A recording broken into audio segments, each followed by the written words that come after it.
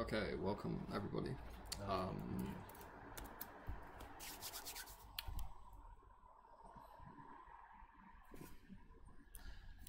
Welcome to the class. Everybody just give me a signal that the audio is working. That's fine. Give me an upvote on that.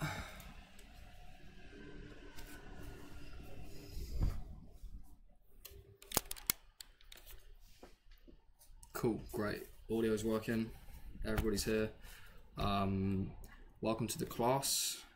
Just wait a few more minutes for everybody to filter in, wait and let everybody figure out what's going on, and then we'll get right to it.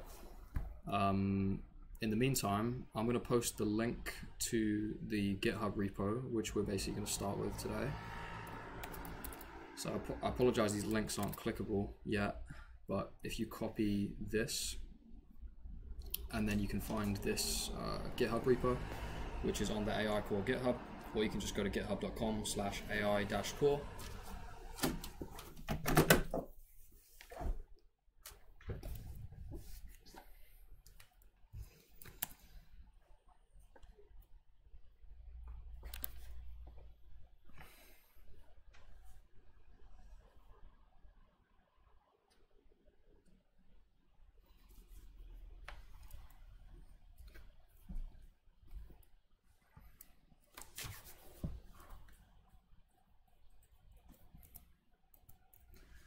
Alright, and what else can we do in the meantime while we just wait for people to come through?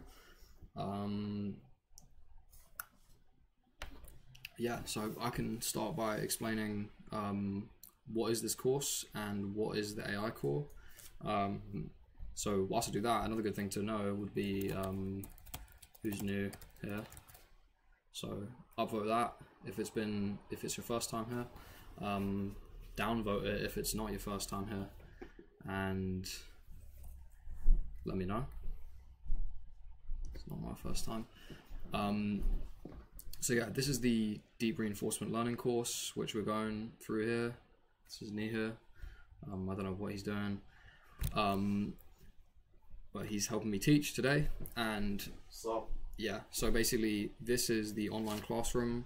It's the first version of the online classroom which we've been working on, to basically try and bring the teaching which we did offline online. And so the way it's laid out, obviously, I guess you guys can see what I can see, which is my screen here. It's me up here, and there's the chat. It's like the main form of interaction we have at the moment. You can order that by recent or by upvotes. We did want to have the group lobbies working as well, so you can talk between your peers here. And we really did think we had that working today after we did some tests, but there seems to be some errors right now, so you can't see the streams and you can't share streams between people, but we're going to continue to do this anyway and make sure that's fixed as soon as possible. And that is the reason for having your webcam and screen share shareable, so that guys can help each other, learn from each other, and we can drop into the different lobbies and do the same. So for now, yeah, basically we'll have to resort to using the chat. If anybody does have any success and sees someone else's face in the group lobby, just yeah, be friendly and let us know. Give us a comment in here. And yeah, otherwise, let's do this. So like I said, here is the link to the repo, which we're going to go through today. So what you should do is you should go to this GitHub repo, which will lead you to this link if you copy that.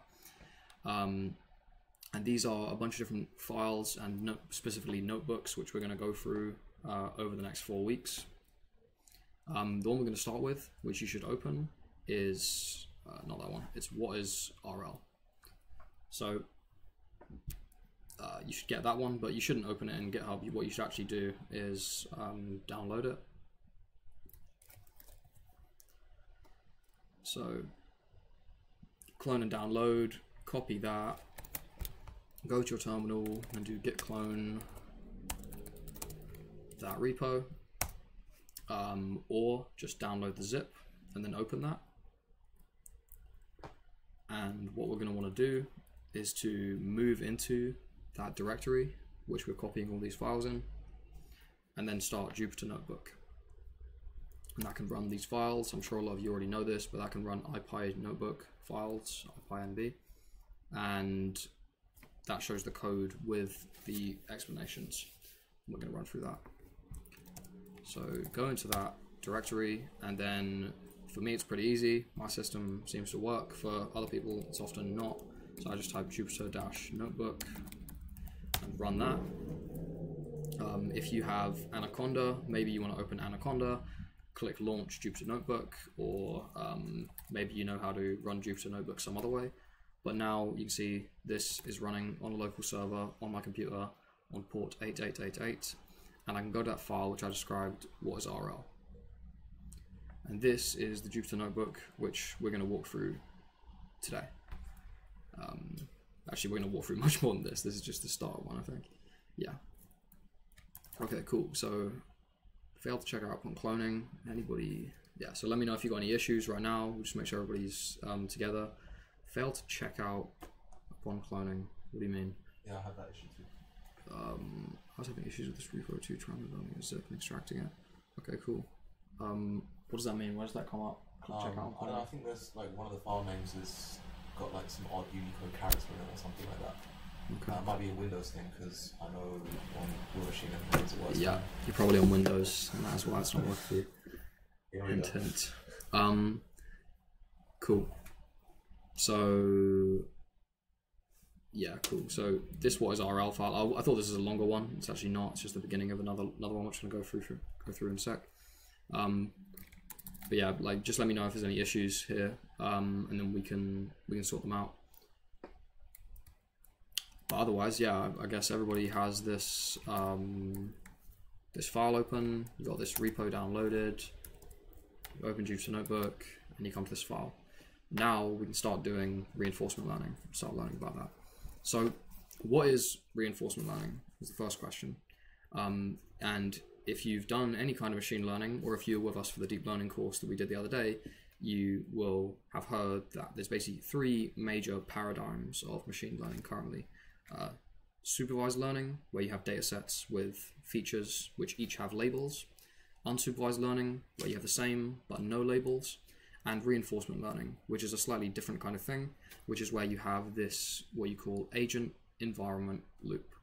So you have some agent, some maybe like player in a game, or anything which can which has some agency on its environment. That is, it can influence its environment. And it does influence its environment by taking actions. The agent makes actions which manipulate the environment. The environment then returns you a new state, having transformed as a result of your actions, and a reward signal to the agent. So it's like obviously very simple but very general framework, and this is the framework used to describe reinforcement learning problems, which all kinds of problems can be framed as. So obvious ones, as I've just hinted, are like you have a video game character and you want to play it, you want it to play a game. You know, this is the kind of thing where it's like it would be hard to gather a data set of inputs and outputs, so like features and labels, which would allow you to do supervised learning, and instead we have to kind of do something a bit different. So yeah, ask away any questions you have about that, but that's basically the very basic paradigm of reinforcement learning. And so yeah, this is a way to train machines to perform tasks by having them interact with their environment and rewarding them when they do well. So yeah, we affect the environment by taking some actions, observe a new state of the environment, and may receive some reward or a negative reward, punishment, from the environment for taking the action in that time. Reinforcement learning is inspired by how humans and other animals learn from interacting with our environment. So for example, dogs can be trained to perform tricks by giving them rewards, treats when they perform correctly, and then they understand that when they're in a state that you might offer them a treat, and then they can learn to perform the action which will most likely lead to them getting said treat. So there's a few examples here you can click through if you want to check out some different examples of reinforcement learning.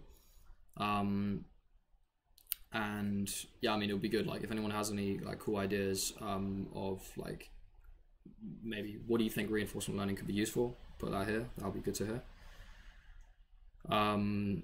Yeah. All right. Cool. So there's a question already. How is that different to linear regression? A machine can change the environment, gradient, and intercept, and its reward is the loss. So linear regression is just a kind of model.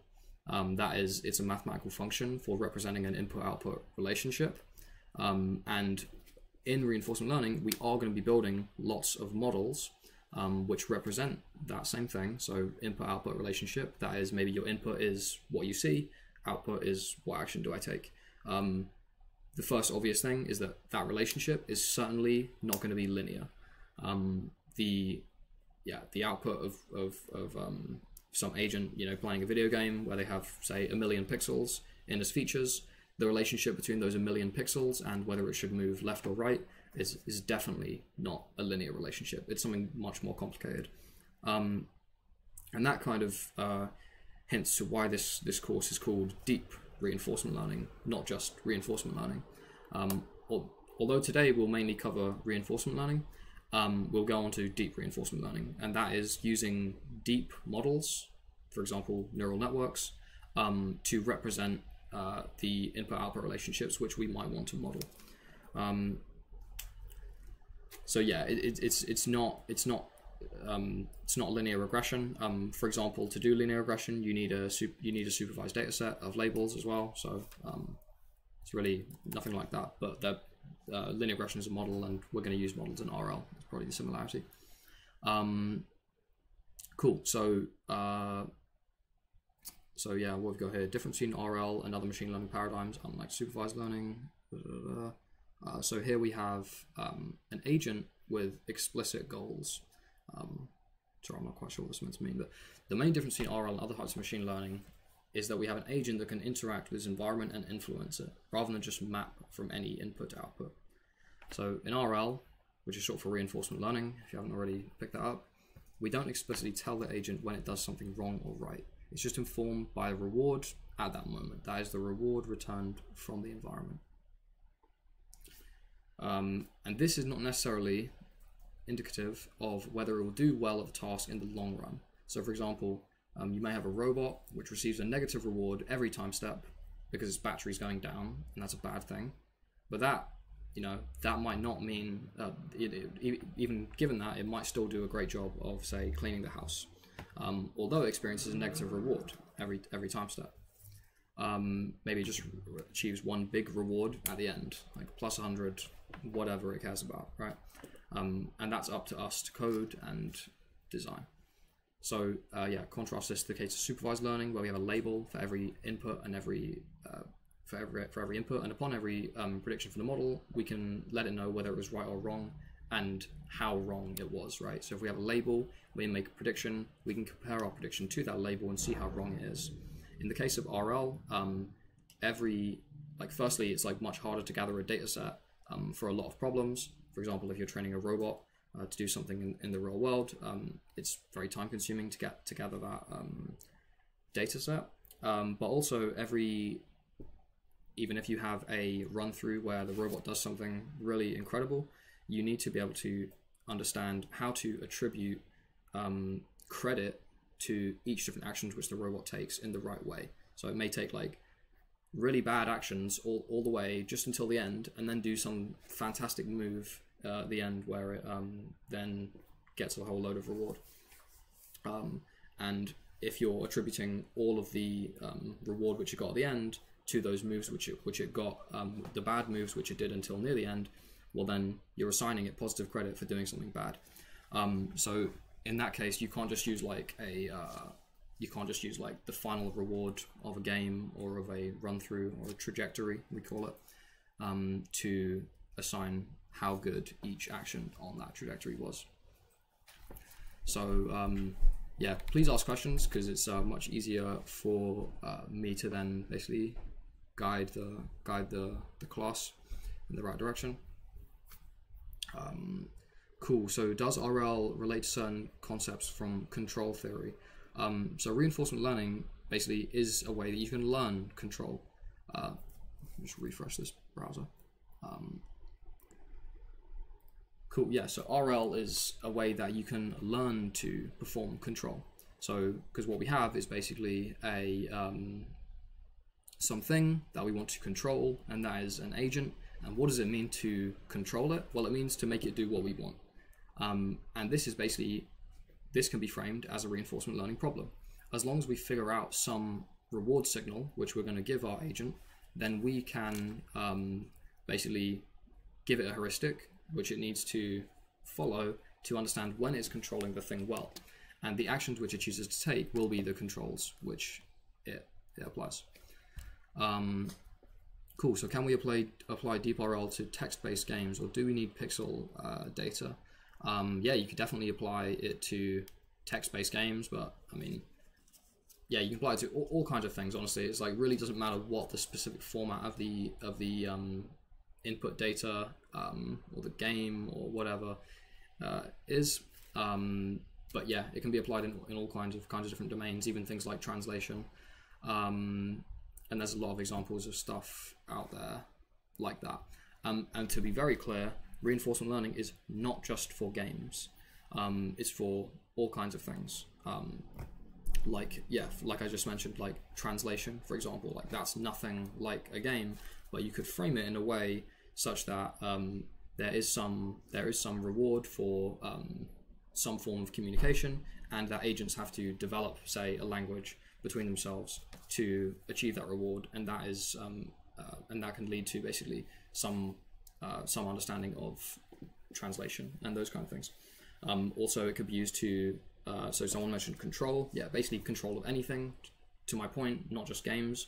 It could be like to control the actuators on a power station or something like that to maximize electricity production, and that would be a pretty simple task to frame, because there you have a metric which is amount of electricity generated per unit time, and you can then take actions, that is manipulate different parts of a power station to try and literally just follow that single number and see when that goes up and down. Even though that may be an extremely complex relationship, we could use a neural network to model the relationship between those two things.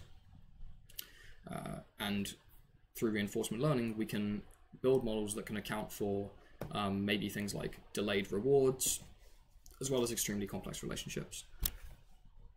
Cool. Yeah, cool. That might be what some of you need to do. If you haven't already, just try and like, oh yeah. Okay, actually, so we're going to go on to another notebook now. This is not the one I originally thought it was. So what is RL? That's a very basic start. Actually, is this? Yeah, okay, so intro to RL is the one we want, not what is RL. So basically this is the main thing of what we're going to do today. Now that we know what reinforcement learning is, what are we going to do with it? Well, we have made this very simple game, which is called Griddy, which is a 4x4 grid currently, with a agent, the black square, and that agent can take actions in this grid world to move up, down, left, or right at any point in time. It could take one move per unit time, and it gets a positive reward when it gets to the pink dot at the end, which is like some food or something. Okay. So, yeah, any questions so far? Any questions about that? I really wish this was working. Testing to come.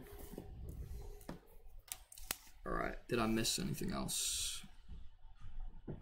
Do you only send the reward signal at the end of the task or each step?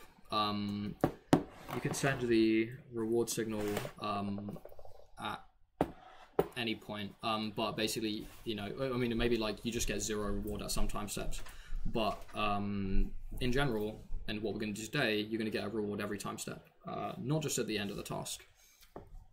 But for example, say we're playing something like, maybe you've heard of Dota 2 or StarCraft, those two games, which forget which way around it is, but OpenAI and DeepMind have respectively been trying to build AI agents, specifically reinforcement learning agents, to battle. Well, those games, basically, you don't know how good you're doing until you actually win the game. Maybe a simpler example is like chess, for example. you, regardless of how many pieces you capture of the opponent, it's like you don't actually know the true value of them until you win or lose. You might capture all but 2 pieces, and then they beat you with those final 2 pieces. So in that case, we might want to frame the problem, and this is what they actually do in Dota 2 and StarCraft, give them what they call sparse rewards, and that is one form of that is they only give a single reward plus 1 at the end of the entire game. So there's actually no reward attributed until that point. Cool. Yeah, again, like please throw more questions in here. It's a bit hard to understand what you guys do and don't get, what I've explained clearly and not so clearly so far. So please, just like, if you have any comments or interesting ideas or questions, like, please put them in the chat. I'm here, Nihir is with me, Haruna's downstairs, Christian is online, Killian is online. Everyone's here to help and make sure that we all understand what is going on. So any issues, yeah, please just shout. Excuse me.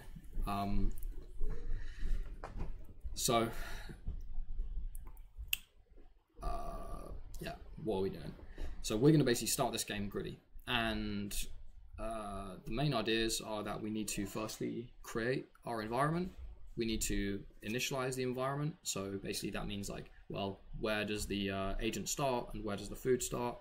And then another main idea is that we can increment the simulation by 1 time step by calling env.step action.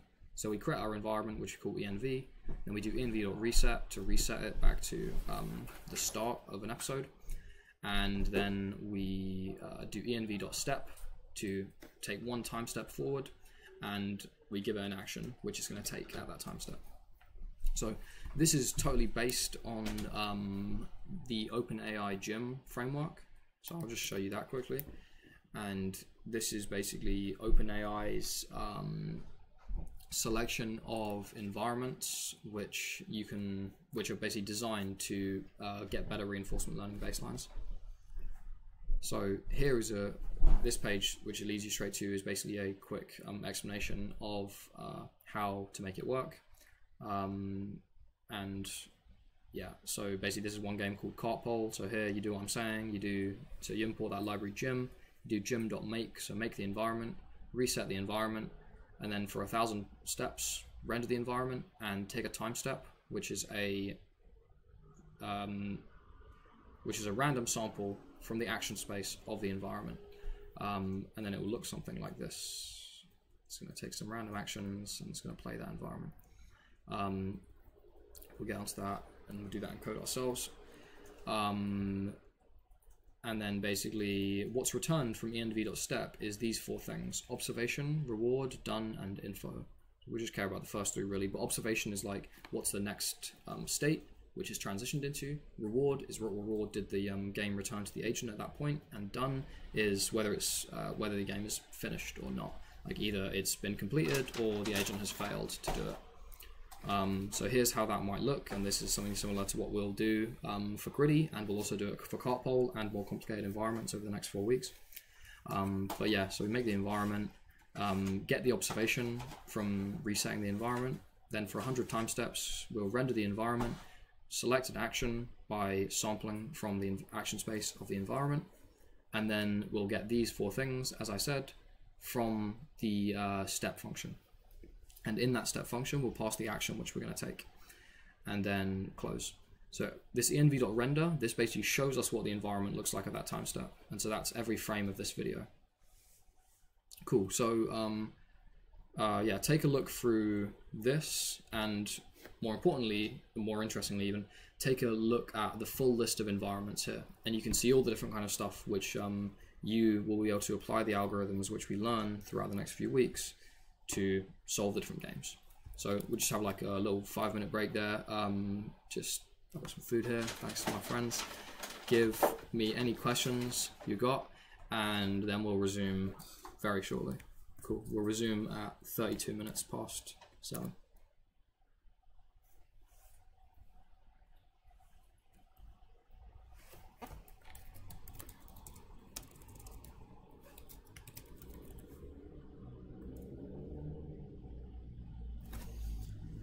Sweet.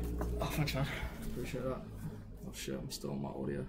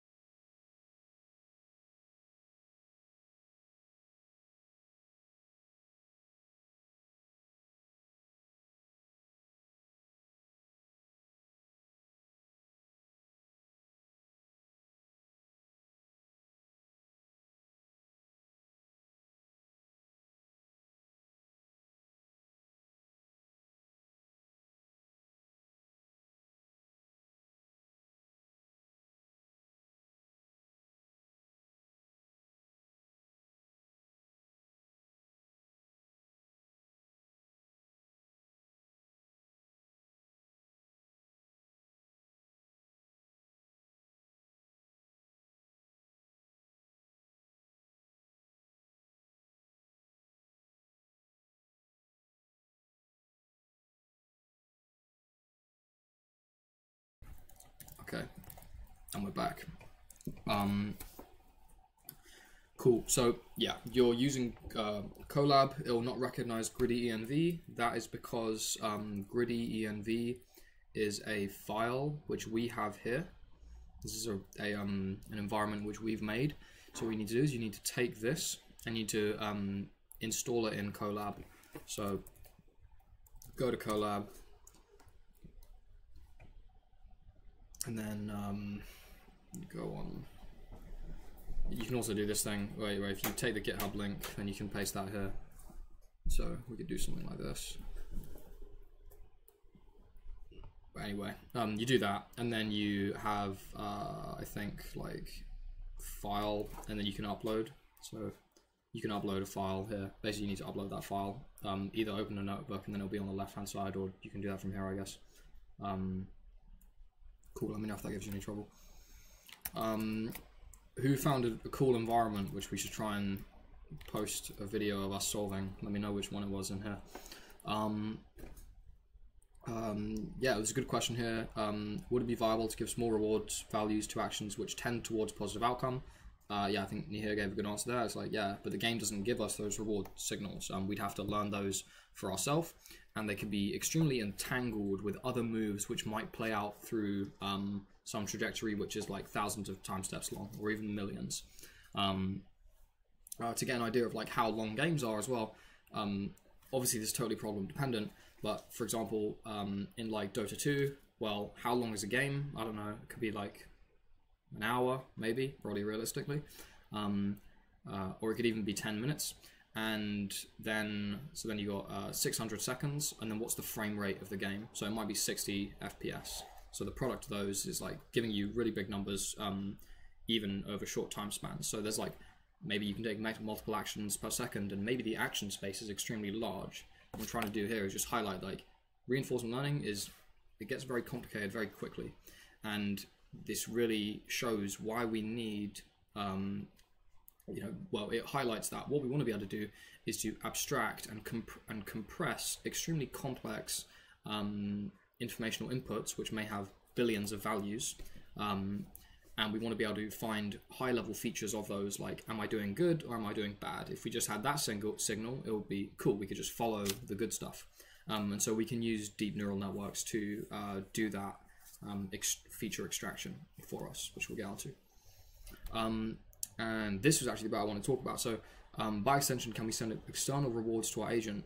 I assume what you mean here is that we can do reward engineering, as it's called. So even though we may get, for example, from Cartpole, we may get the reward is, I think, what is the reward actually? Let's just look it up.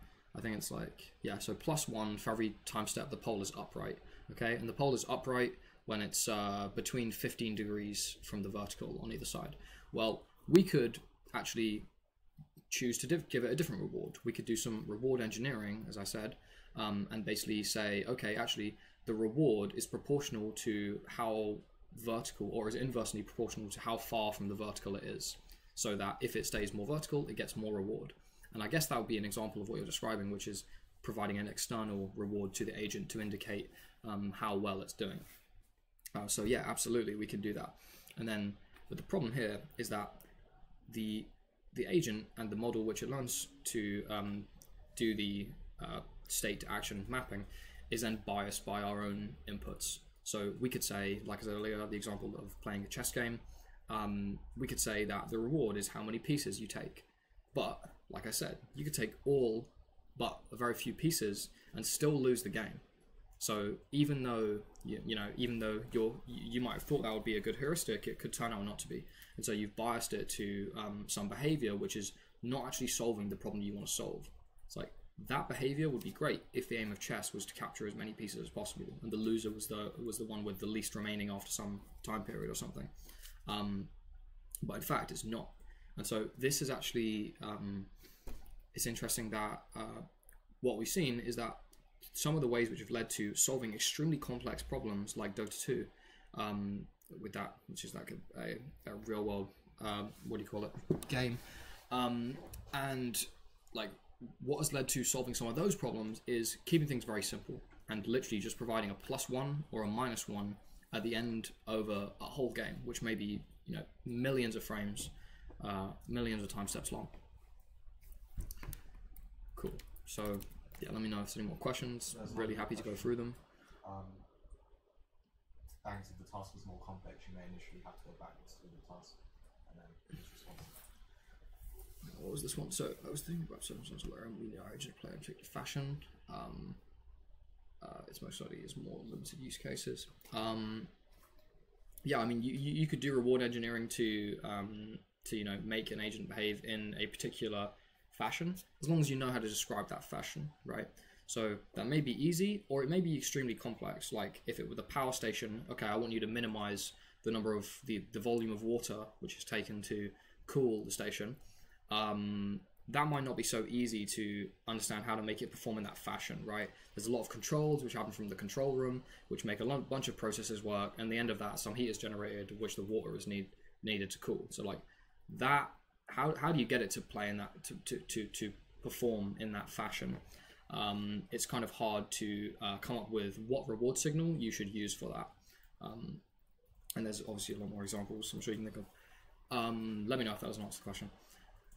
Cool, another question. Thanks. If the task is more complex, so you initially have to go backwards to win the task, would you still have a reward at each time step? For example, in a route finding task. Yes, so even though you might need to go backwards physically, the time would still progress forward, though, right? So would you still have a reward each time step? Yes, you would. Again, let me know if that doesn't answer the question. Cool. Yeah, please ask questions, guys. If you haven't asked a question, you should definitely ask at least one. I'll give you some attention. Cool. All right, so where are we now? Now we're actually gonna implement this. Cool. So how would I do this? Well, this is just using this thing which we import. So we import gritty env and then do that, and we can run that cell, and that worked. Cool. So now our environment is an instance of the gritty environment, which is this thing. So yeah, here's that agent environment loop, which I described earlier.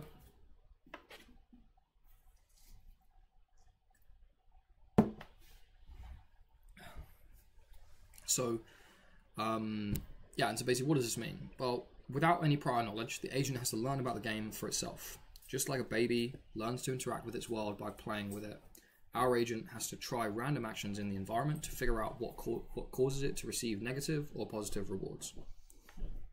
And that can be any kind of setup that we can frame in this way. So a key piece of jargon here, a function which tells an agent what actions to take from a given state is called a policy. That is, a policy maps from states to actions.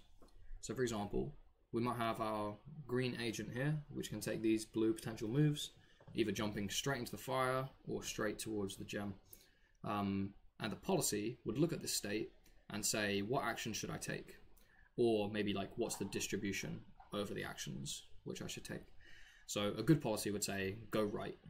Or if it were a distribution, it would say, most probably go right. And a bad policy would say, go to the left.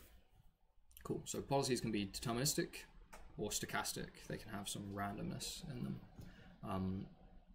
So it could be, like I said, a distribution, in which case it wouldn't always go right. Even if it had good policy, it might, you know, go a different direction with some random probability. We're going to implement this today. So mathematically, a policy, yeah, it could be, like I said, a probability distribution of actions, or it could actually just output the discrete action as well. But more fundamentally, a policy is a function. It's a mathematical function which is going to take in this in the form of numbers and output some more numbers, maybe just one particular number representing a certain particular action. So how does this stuff we've seen so far, the agent, the actions, the environment, and the reward and the policy, look in our case? So we have an action space, which consists of 4 unique actions, and these are represented by 4 numbers: 0 to move left, 1 to move right, 2 to move up, and 3 to move down. That's our action space. We also have an observation space. And so how does our observation space look in the case of Gritty? Well, we've got a 4x4 spatial grid. So we know there's going to be at least 16. There's going to be at least 16 numbers there. But actually, in each of those 16 spatial locations, we need to represent what's there. So, and in Gritty, there can either be nothing, like over here. There can be the agent, which is that black square, or there can be the gem, or there could be a wall. We haven't implemented that, but it is basically set up to go. There could be a wall there. So this is what the observation space looks like in Gritty. It's basically a 4x4 matrix with 3 layers, and each of those different layers represents is this thing in this position. So we'll have a 4x4 grid with 0s where there's no goal and 1 where there is a goal. Same thing for where there'll be walls. There's no walls in this version we're going to play today, but and the same thing for the agent. We're going to have a 4x4 grid which represents all the different positions in the game, and in the positions where there is an agent there will be a number 1, and in the positions where there's not there will be a 0. So on that state transition, when we do env.step, this is what's returned to us as the observation. So remember, step returns us 4 things, and the first of those is an observation. In our case, it's this. It's a 3x4x4 grid. Cool, and we've simplified the code by including lines that convert this tensor into an integer. So yeah, just to make visualization easier, so we don't have to visualize all these different numbers. We can just visualize like, oh, is it in position 0 or 15, whatever. Cool. So now, what do we need to do here?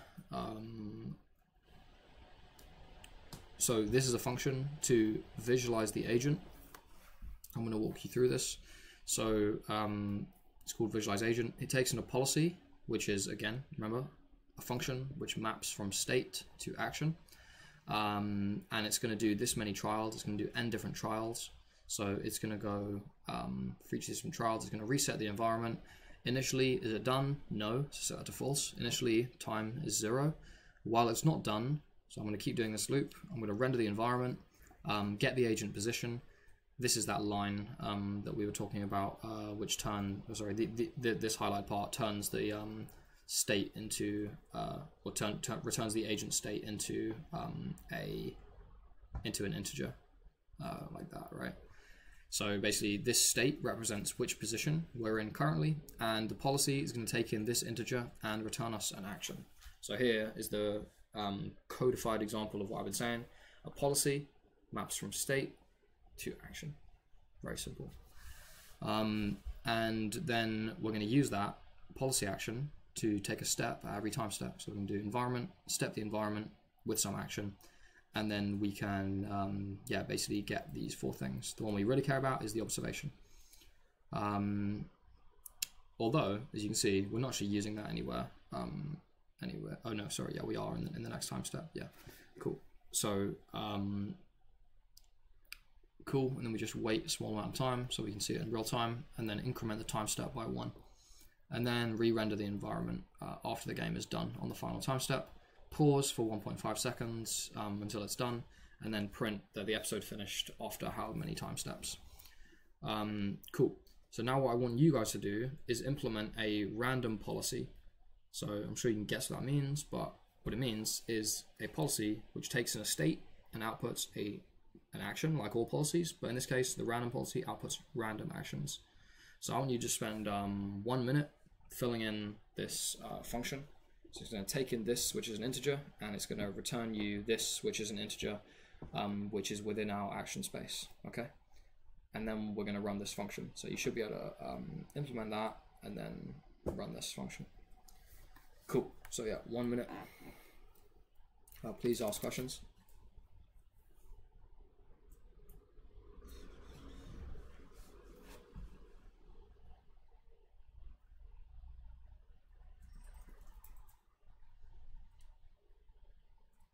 So what does it mean that a policy can be deterministic or stochastic?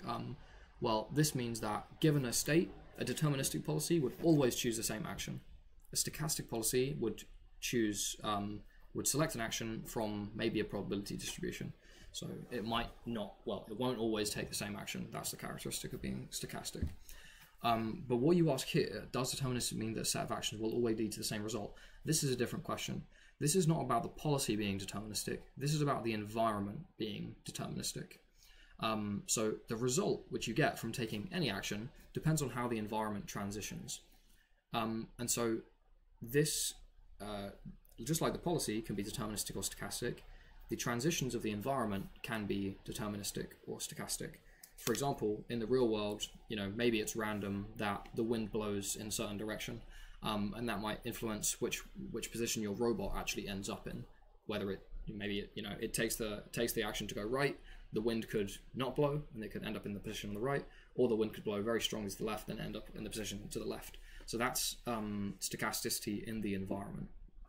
Another form of stochasticity, another form of another introduction of difficulty into the reinforcement learning problem. So yeah, like we said, stochastic policy could return a distribution, or it could also just pick a random action with a small probability, something like that, which would be a form of distribution. Does a state depend on the steps taken in the past, or is it only its current position? It's so it's not necessarily only the current position, but it is what you call Markovian, which means the present is the present is independent of the past. Which way around is it? Yeah, the state is independent of the past. Basically, all of the past is summarized into the current state. So in a game like chess, for example, this is obviously true. The state of the chessboard doesn't matter how we got there. It's like, it is what it is, and we're going to have to play with that. It doesn't matter that there's no such thing as like momentum of pieces or anything like that, which would be time dependent. However, if there were, you could just basically say that the state of the current state is made up of the last 10 board states or something like that, right? That could be the current state. You could bundle them all together so that there is no dependence on the past for any particular state. Cool. Anybody having any issues with the video pausing or lagging? If you are, upvote this comment. If it's all good for you, downvote it. You might not be able to stay for the whole course. The solution published later on? Yes, actually, the solutions are all in this notebook, so Intro to RL Solutions, that's all there. But don't look at them unless you need to. Don't look at them, please. Because I'm going to go through them anyway, and you're going to learn more that way, and you'll learn even more from doing them yourself. And but they will be here if you need them, absolutely. And also, so will this recording. Cool. So what are the elements of the agent position? What does it contain again? Yeah, so the agent position is a tensor. It's a 4x4x3 tensor. So where does the 3 come from? There's 3 different channels in this stack of 4x4 matrices. So the 4x4 represents the spatial locations in Griddy, and then basically what's in that space. So there's 3 different things which could be in the space: either the agent, a wall, or a reward. And basically each of these layers is a binary map of whether that thing, that agent, is in the position or not. Cool. So yeah, let me know if that makes sense. You've gotten the agent to render, but it's not taking any actions. Okay. Not quite sure about why, but I will basically go through this and let me know if it still doesn't work after. Cool. So we got we need to take an action. Do we have anything imported yet? I can already use. Yes, we have numpy as MP. Okay, so MP. I'm going to do my action is going to be numpy. I'm going to get a random integer, rand int between 0 and 3, and I'm going to return that action. So yeah, numpy.random.randint returns you an integer within the range, inclusive of the start and exclusive of the end. So if I run that, cool, I haven't run this one. There you go. Now my agent is taking some random actions.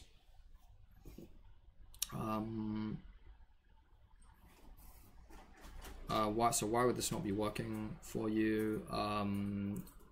Maybe you're in Colab, in which case I'm not sure how this is going to render because it's running remotely.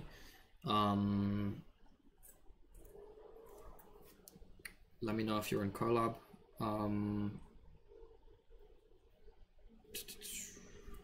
Otherwise, yeah, basically I haven't changed anything except from the fact that I filled in this action. What you should do to debug this is to uncomment this line. So if you uncomment that, it's going to print you the policy action every time step. If it's working but just not rendering, then you'll see it print all of these, right? However, if it's not working, if it's not running through this loop, you won't see any of those prints, or you might just see the first one or something. The whole point of debugging, the whole process of it, is to narrow down where is the error happening. So you should print something. If you don't see it happening every time step, that means something's going wrong every time step. Otherwise, if it is happening every time step, and maybe you put a print on the end here, like print ended, well then you know it's run the whole thing and you just haven't rendered it, or it hasn't been able to render maybe on Colab, something like that. Cool, so just do that one more time. Cool, I actually wanted to do it without the policy action, so I don't get that anymore. Because we're going to use this function a lot later, so I don't want to have any useless prints in. So what we're seeing is that how long did it take the agent to finish the game? The agent always starts in a random position, so this is going to be maybe longer sometimes, even if it follows the same optimal policy. But in general, we hope to see this number getting lower. Ideally, it will be as small as there are time steps, or the number of positions it is away from the goal when it starts. Cool. So, anybody have any issues with that or understanding that? Cool. Working now. Nice one. Great. Yeah. Please let me know how it's going.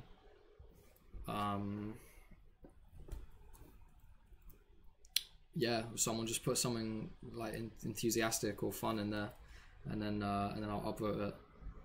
Sweet. Best comment. There'll be an award for the best comment. All right. So next section. How do we know if we're doing well? Is a question. We have our agent in the environment now. We know the environment's working. We know we can take some actions, but how good are these actions is the question. So when we take an action, move it to a new state, the environment transitions, we get a reward back. In our case, we're getting a reward +1 if we reach the goal and 0 everywhere else. But the reward doesn't actually tell us how good the move actually was. It just tells us what did it sense at that time step. So it's like, you know, maybe you're going on some long expedition and you take an hour to write a plan of what you're doing for the expedition. Now, in that moment, you wasted your time. Like, you didn't get anything done. You just wrote some paper. But in the long term, that action was very useful. It's certainly better than not making a plan for what you're going to do on some long expedition. So a simpler example is the one I said about the robot earlier. It was like, battery goes down every time step. That's a bad thing. But that doesn't really mean that the moves it's taking at those time steps were bad. It just means that it didn't sense anything good at that time step. It doesn't mean it's not performing well. So what we can gather from this is that the reward is not a good indicator of how good the agent is doing. It's not a good indicator of how well we're doing, not at all. At least most of the time. So what we care about really is the sum of the rewards, specifically the sum of the future rewards. And this is what we call the return. We call this, return. The notation for this return is capital G.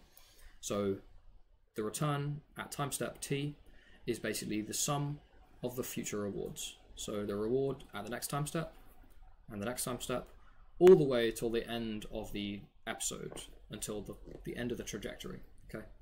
So this is how we can write that. We just write sum over all the future time steps of the reward of that time step. So the question is getting the reward now as good as getting the same reward later? I'm going to ask that out.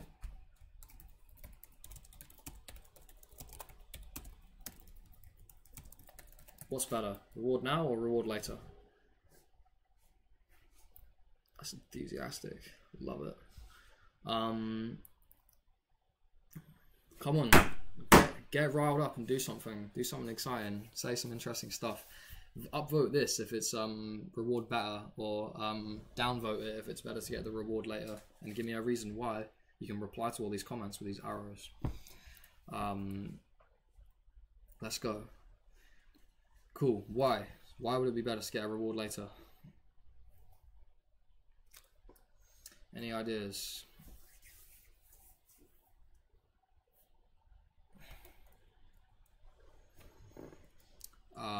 Yeah, anybody having any issues with anything as well? Anybody not being able to get that to run? Anybody not being able to open Jupyter or find the notebook or whatever? Literally, if there's anything wrong, God, let us know. And we will help, but we can't if you don't let us know.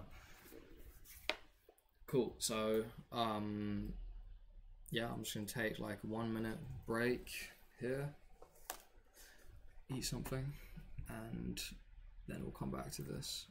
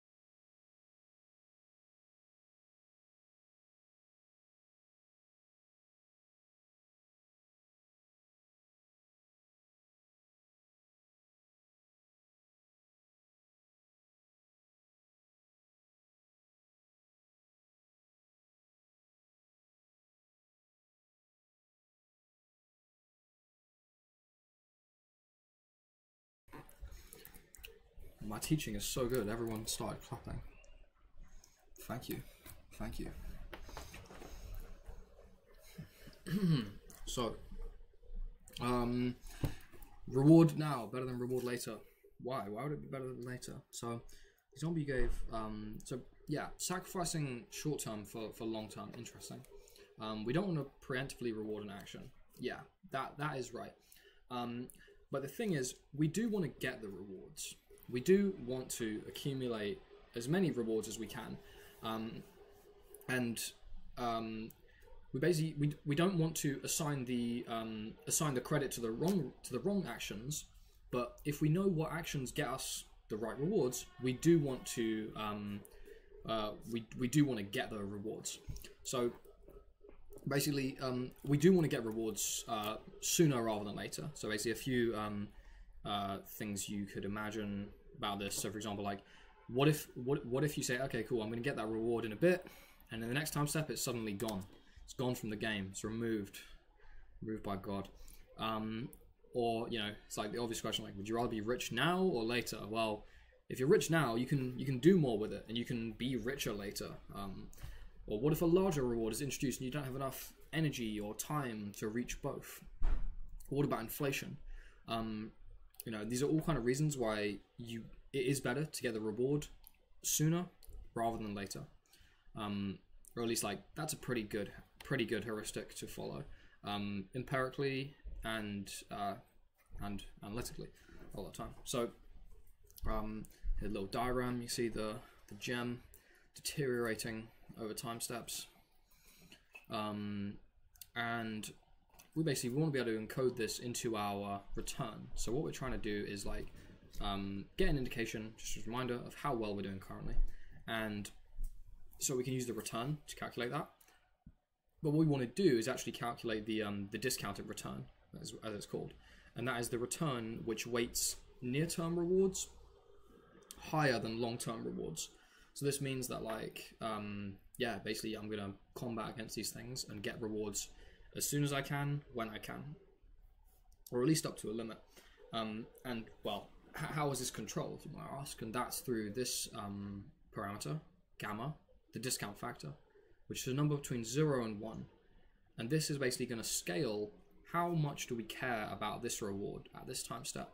So, and basically, yeah, put into the equation like this, right? So the next reward we receive is not discounted, as it's not pre-multiplied by gamma. The next reward is pre-multiplied by gamma. And the next reward after that is multiplied by gamma squared, and the next one gamma cubed, and the next one gamma to the 4, etc. And that goes on. So basically, the further the further ahead in time rewards are, they're decayed exponentially by the discount factor. So yeah, this basically the coefficient weights further rewards away by a lesser number than those nearby. So it prioritizes nearby rewards. Maybe you're looking ahead and you're predicting what's the return if I go into this move by turning left, or this move by turning right, and I can say, well, depending on how I discount them, maybe I'll get a higher total return, and then I can get an indication of like how well will I be doing in that state. And that's what we want to get to, right? If we knew how well we were doing in every state, that'd be great, because then we just we could do a bunch of things. So we could either like look ahead. One thing we could do is look ahead and say, how good is that state? How good would I be doing over there? And then you can just do that for all the different possible states which you could reach in the current position, and then move into that one whichever has the highest time step. Sorry, whichever has the highest return. Cool. So now this is how we can write our discounted return. So now the only change here is we've got this factor of gamma in here. So we're going to sum from the current time step, which is I, which we're using the parameter I, which starts at t+1 all the way to capital T. So that's the total number of time steps, and this is the current number of time steps, but 1 in the future. So the return I'm going to get for at time step T is whatever the future reward is. So this will be R t+1, so reward in the next time step, and this will be gamma to the 1, or sorry, gamma to the 0 in this case. Because we're subtract, so t+1 minus t minus 1, so this will be 0, and then yeah, basically it just lays out this equation. Cool. Let me know if you've got a problem with that. All right, this is the discounted return. Yeah, and this is basically the one we always use. So from now on, we'll just refer to this as return, which is called the discounted return. The return. We're never using actual return like this. Yeah. So once an agent's played a whole game, we can look at the different time steps, and we can basically, we can have written down all the different rewards that I got at each time step. Then we can go to any time step and we can say, okay, look on my list and see what rewards did I get and how far were they in the future. How much should I discount them by? That tells us, and then we can calculate what was the return from that time step. Okay, and we can also express that recursively. So now, if you notice, we probably should have another line in here showing this recursive definition a bit better, but GT is RT+1 plus gamma GT+1. So if you compare that to this, right, you see the same thing here. GT equals RT+1 plus gamma times something. So what's in this something? It's all of this at the end, right? Or all of this basically. And then if we factor out gamma, then we'll get, well, RT+2 plus gamma RT+3 plus gamma squared RT+4, and that would be this GT+1 here. So, like I said, we can express discount. We can express the return recursively. by working our way backwards.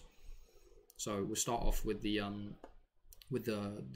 G for the final time step, so G capital T, that would be. And well, at the final time step, there is no next time step, so there is no next reward, so it's 0, right?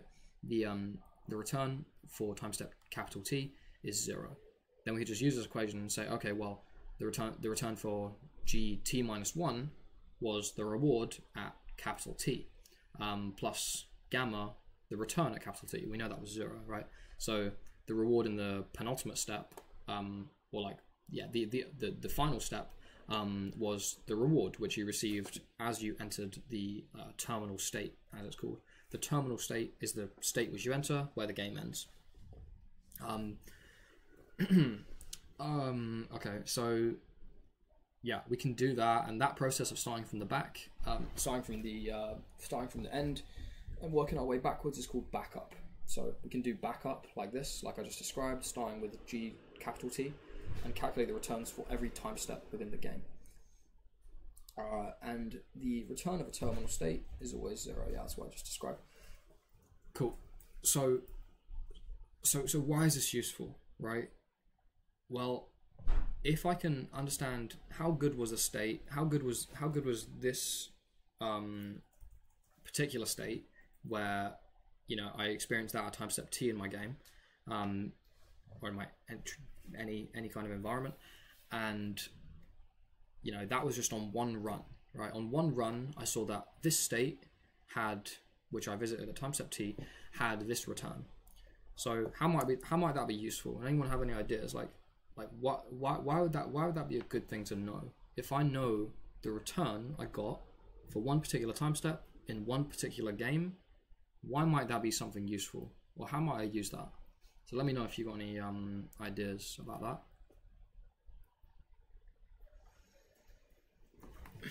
And I'll answer some questions in the meantime.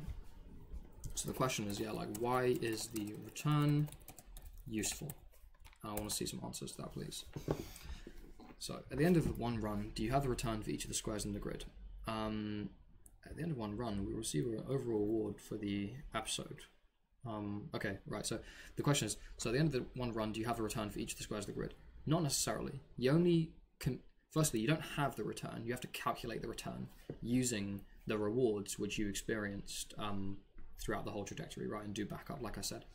But do you have them for every square in the grid? Well, not necessarily. Only if you visited it, right? Only if you've actually seen if you experienced what return you got from that grid. If you never went into that grid square, you don't know what it's like there.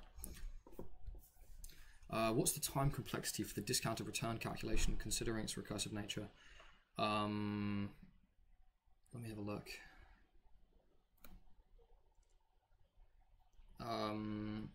Probably linear, right? Because yeah, it's just, yeah, I mean, just like every time step we add another term, but it doesn't get any more complicated than that. There's no, we're not raising to the power any of these previous calculations, right? So there's no like exponential number of computation needs to be taking place. It's just linear in time complexity. Cool, good question. This is also a good question.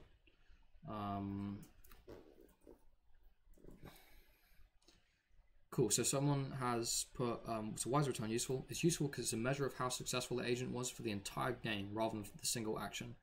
Well, the return at any given time step is just how much reward it got from that time step, right?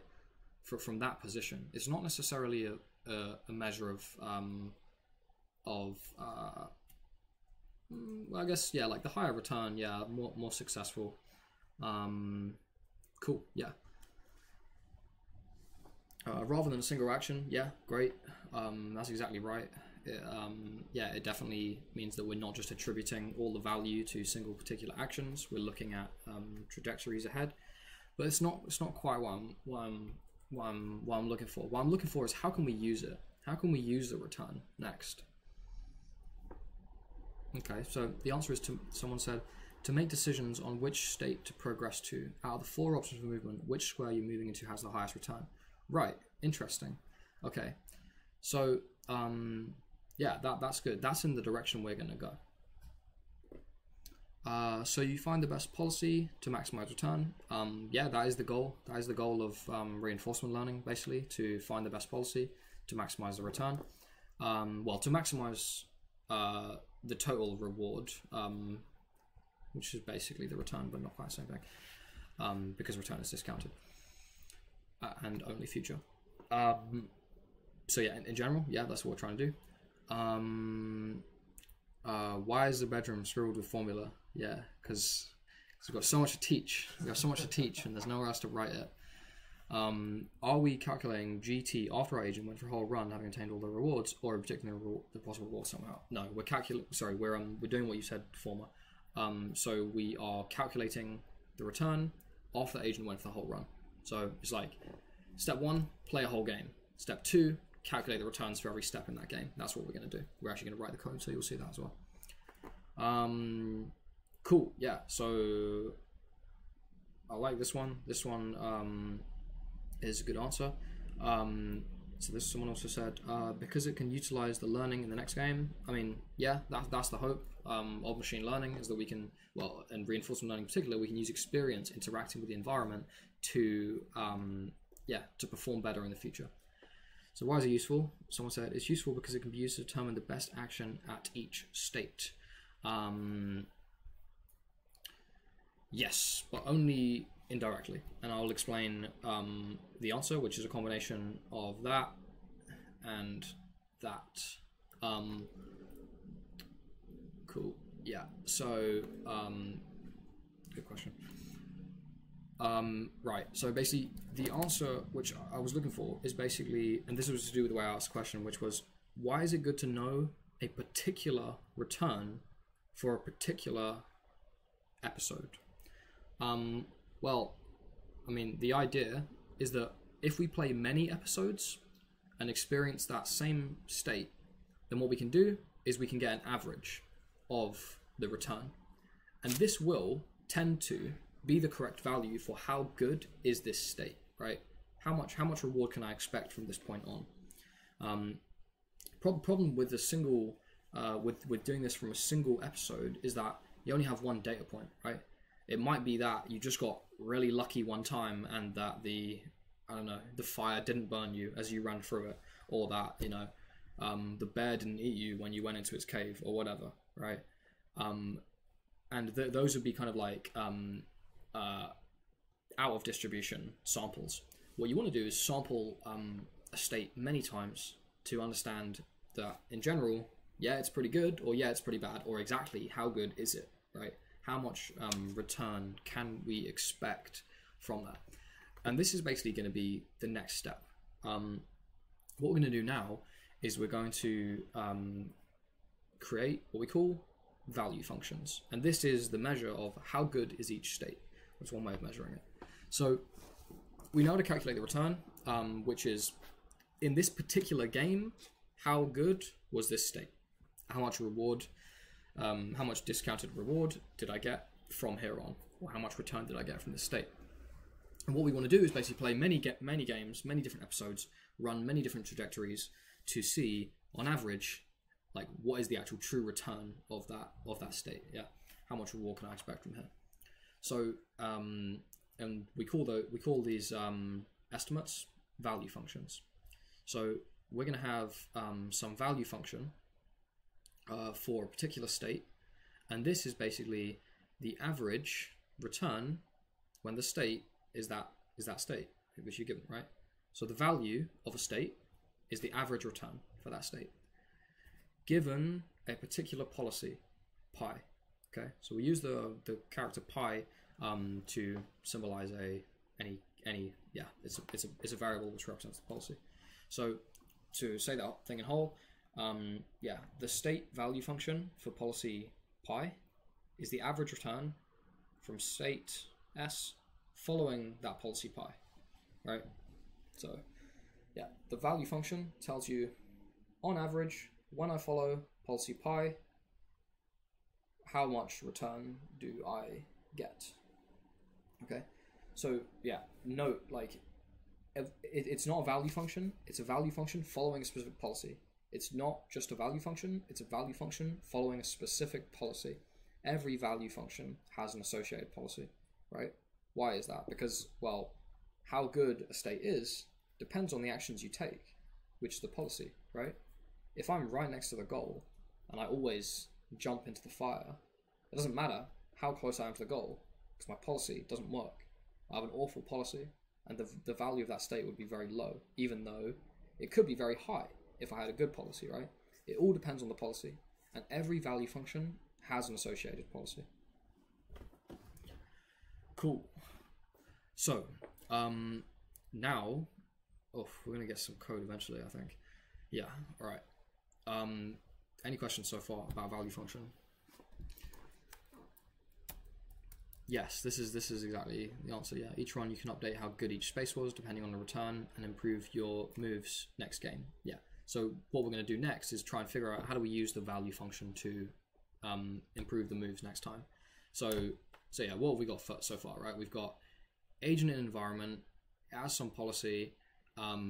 It's going to run that policy. It's going to experience a trajectory, and then we can calculate a return for each state which was visited within that trajectory.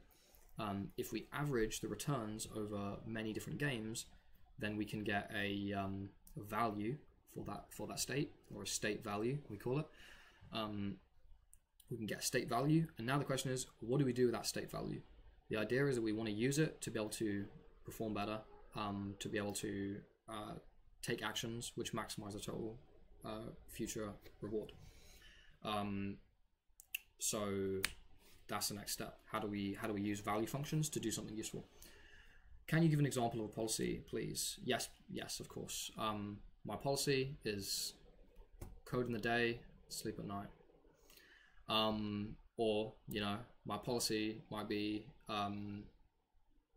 like in the case of Gritty, it might be like, go toward, I mean, like we'll see like very concrete example of policy, but policy is like a very general thing. It just is how you behave, right? That's probably before the session what you knew a policy as. A policy is a way that people act given a certain situation, right?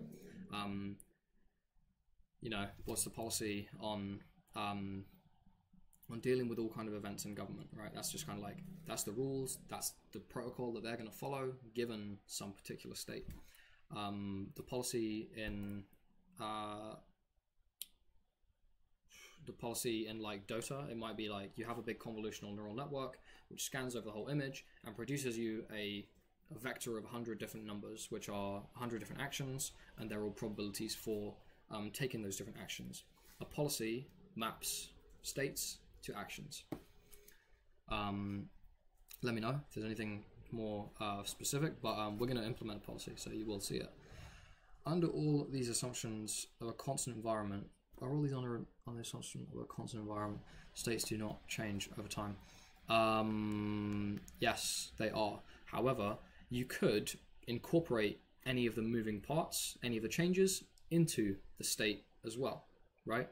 So you could also have, maybe there's like another agent in Gritty, in the 4x4 grid world, in which case maybe you just add another channel, so it'll be a 4x4x4 tensor now, and the final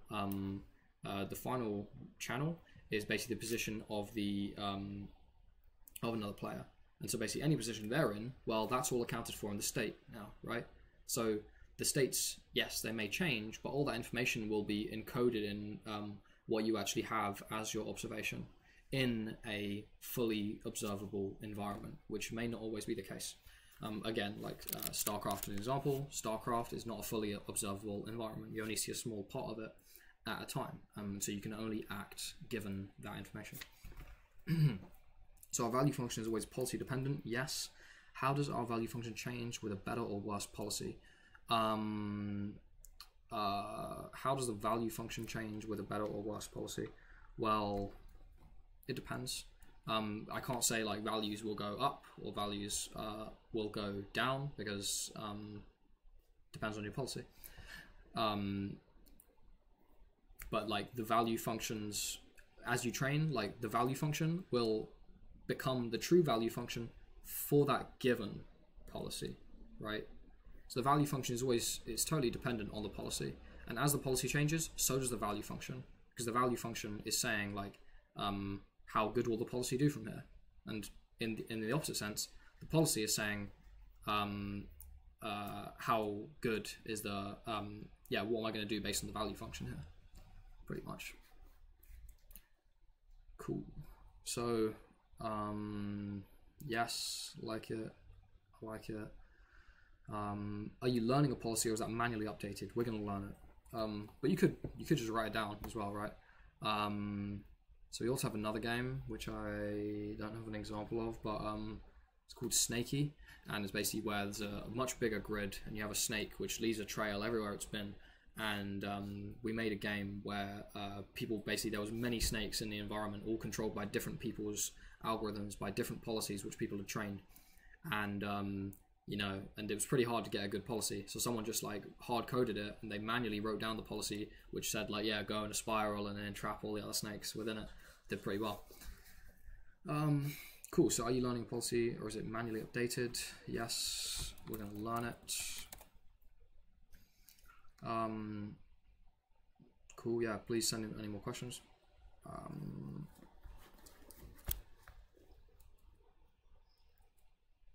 What does that mean, states do not change over time? I thought they do change over time.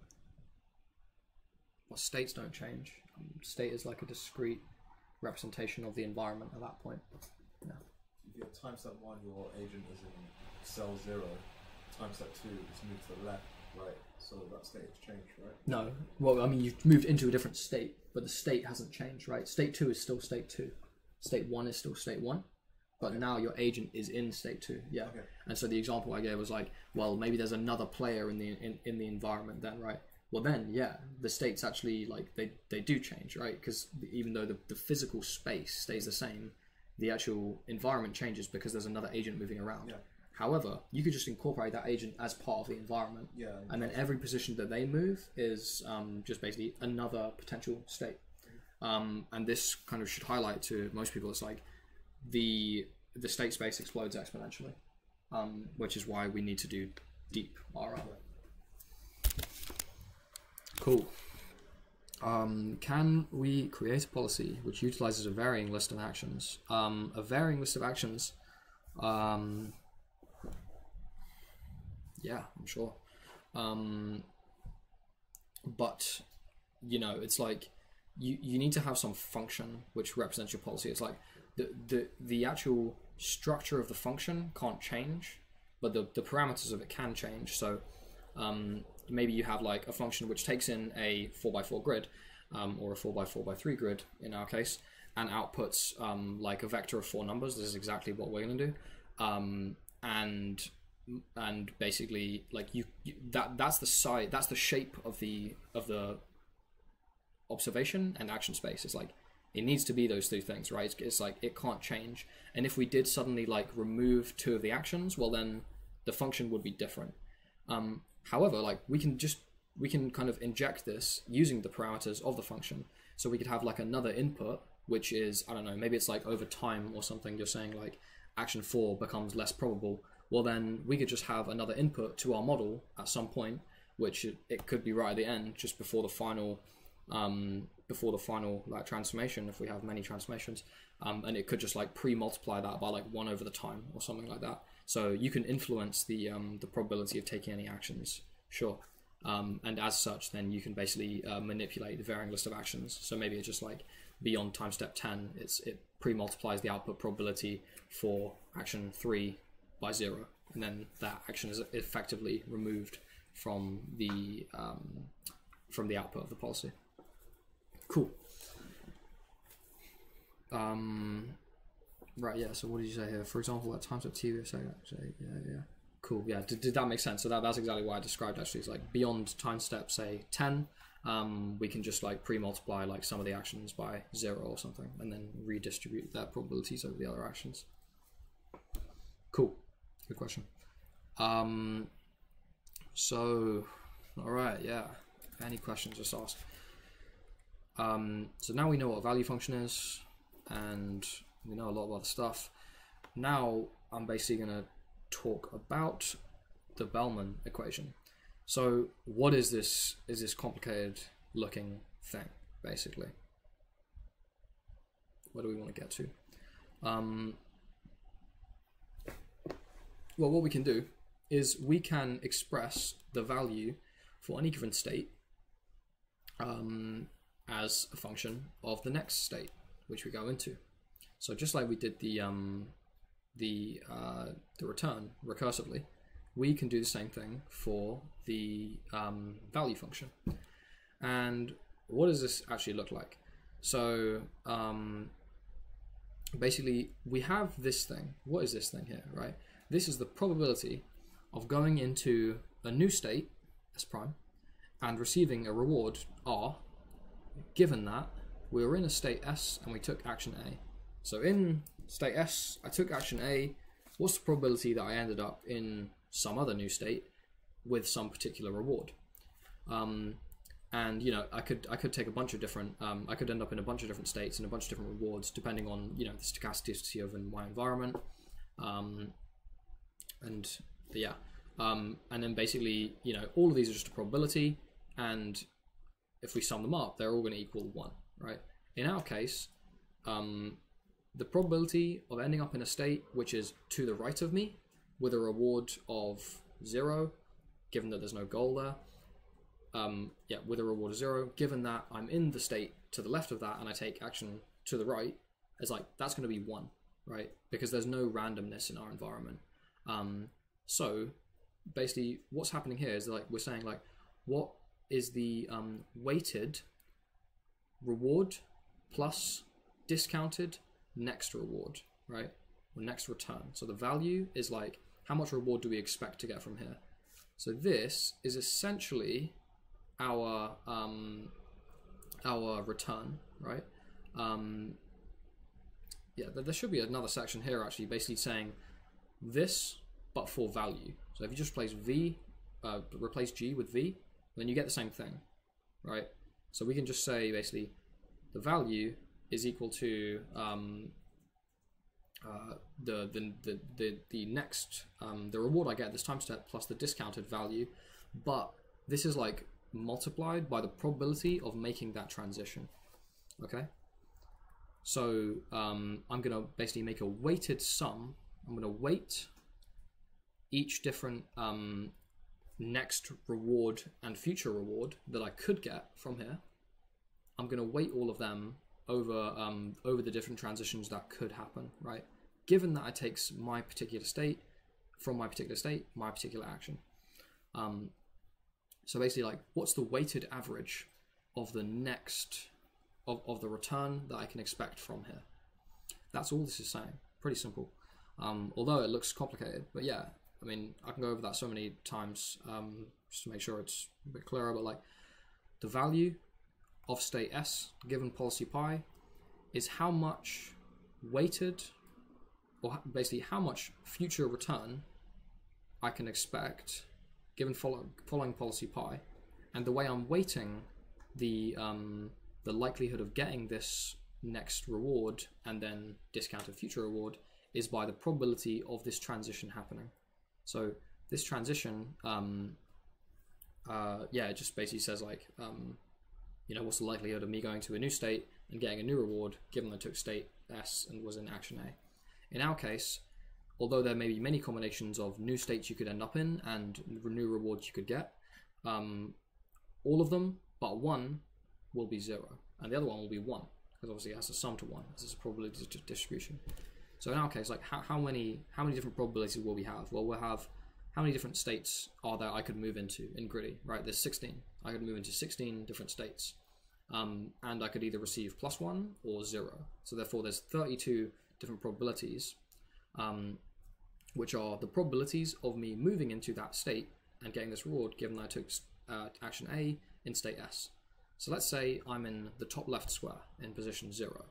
What's the probability of me moving to the bottom right hand square? Well, 0, right? Like, that's not going to happen at all. In fact, the only actions that I can take, or the only transitions that can be made in Gritty are ones to adjacent tiles. And in Gritty, or in this version of Gritty, there is no randomness. So if I take action to the right, I end up to the right. And so out of those 32 numbers, all of them will be 0 except from 1, because I'm absolutely certain that given that I start in position 0, top left, I take that action, move to the right, I'm going to end up in the tile number 1, which is just to the right of that. And then I'm going to wait, how much reward will I get going into that into that new state, into state 1, plus how much future return do I expect from that state. And so this is a recursive way of expressing the value function, okay? Okay, and where, oh, yeah, okay, and where does this come from, basically, I guess, is what this section is about. So, actually, this is a Bellman optimality equation. So, the, what's the point I need to get to here?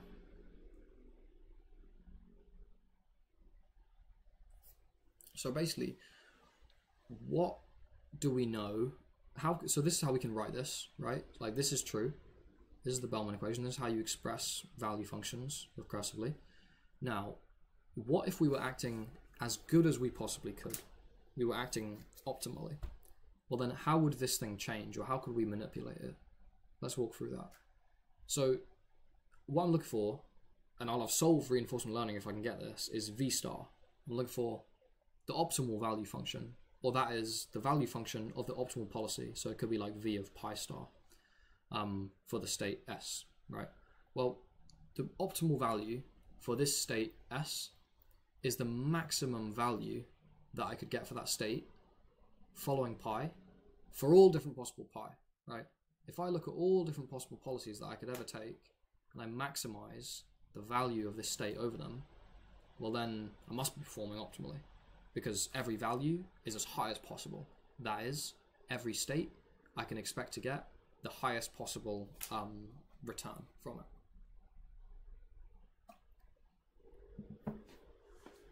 So, how can we rewrite this part? Well, we can use this thing Q, which is just like V, actually. So it's just like how good is this state, but it's how good is this state and this action. So how good is the state action pair, right? So, well, if we were following the optimal policy, and then, well, then so basically, you know, the maximum, the optimal value of this state is the value of the state maximized over all different policies, which is the same thing as if I were following the optimal policy and I maximized this Q over all the different actions, right? So I was following an optimal policy. I looked at all the different, I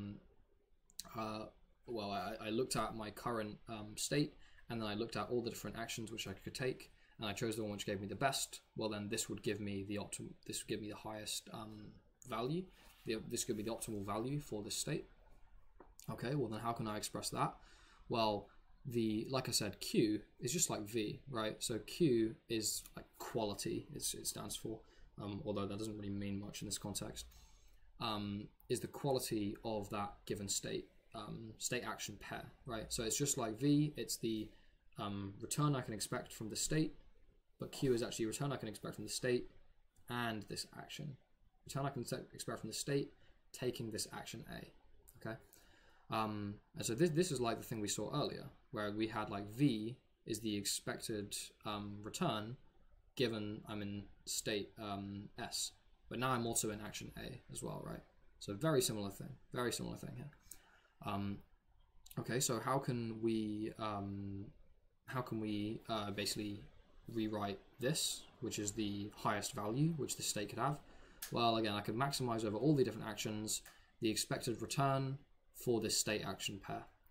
And now this will be as high as possible if I'm following the optimal policy, right? Pi star.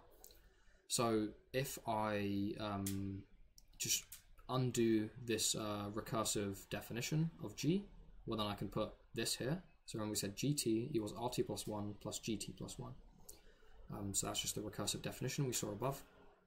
And then I can say, well, if I'm acting optimally with this optimal policy, well then GT, G of any T, is going to be as high as possible. This return that I get from this state is going to be as high as it possibly can be. And so we know that v is the average of g. So the value is the average of the return. So if we're acting optimally, the return is always going to be as high as possible. And that means that we can replace this with the highest possible value for this state. Now, note that none of this depends on the policy anymore.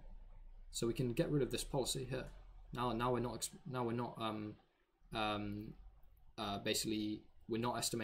taking the average over the policy. We're just taking the average over all the different experience. So none of this depends on the policy because we've moved that into this v star. So now we get to this point, and we've again expressed the value function recursively. And so what does this say, right? Well, now we can take this r plus gamma v, which is basically like next reward I get plus discounted future expected reward. We can write that like this, just with the small characters to represent variables rather than specific instances of the return and the state. These are just like any return and any reward and any state. And then what does it mean to take an expectation, right? It just means like take a weighted average. I mean, take the average, which means take a weighted sum. And so what's the weights that we weight the likelihood of getting each of these returns from? Well, it's the probability of moving into that state, right? So if I, again, just be really clear on what this is the probability that I move into a new state and receive a reward R, given that I was in state S and I take action A. It's a transition probability. This describes what you call the dynamics of the environment. How does the environment change over time? How does it change each time step given my current state and my current actions? Well, if I looked at all the possible places I could end up, all the different new states and rewards which I could receive, well, they are all reachable with some probability, although maybe that probability is 0. And so that's it. And then, you know, if I move into that state S prime, well, then this is the return I can expect from there. So that's why I want to weight this by to get an average of what is the return from this state, right? And that's what V is, remember? The V is the average return for a particular state following a particular policy. But in this case, it's the optimum policy, which allowed us to make this move, which allowed us to put the V star in here. And so now what we can say is that the optimal value for state S following the optimal policy is the maximum weighted average of the return when you consider all the possible actions. And that's what we've got here. So we've got this thing which we call the Bellman optimality equation. If you scroll up to here, you can see this more neatly without all the rest of the derivation. That was pretty in-depth as well, so don't worry too much about that. Yeah, give me a shout out if you think that was good. So what does this mean? Where have we got to now? We now have a representation. We have a recursive definition for V star, right? So now we saw that this is always true. This is true when we're acting optimally. So now we have a representation, like a check. We can check, is this true? Is the left-hand side equal to the right-hand side for our problem? And if it is, well, we just derived this using the optimality. So we know that if these two things are equal, if the left-hand side equals the right-hand side, we must be acting optimally. And that is the punchline of this section. So I'm just going to take 1 minute to take a drink and chill out. Please ask any questions, because that was pretty in-depth.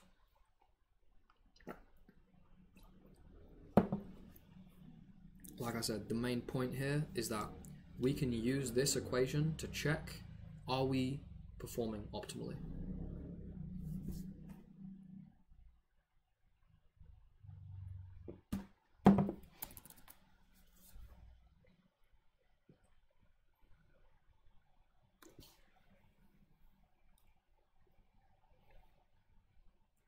Does the Spellman optimality equation imply that we can get an optimal result from even the worst possible policy? No.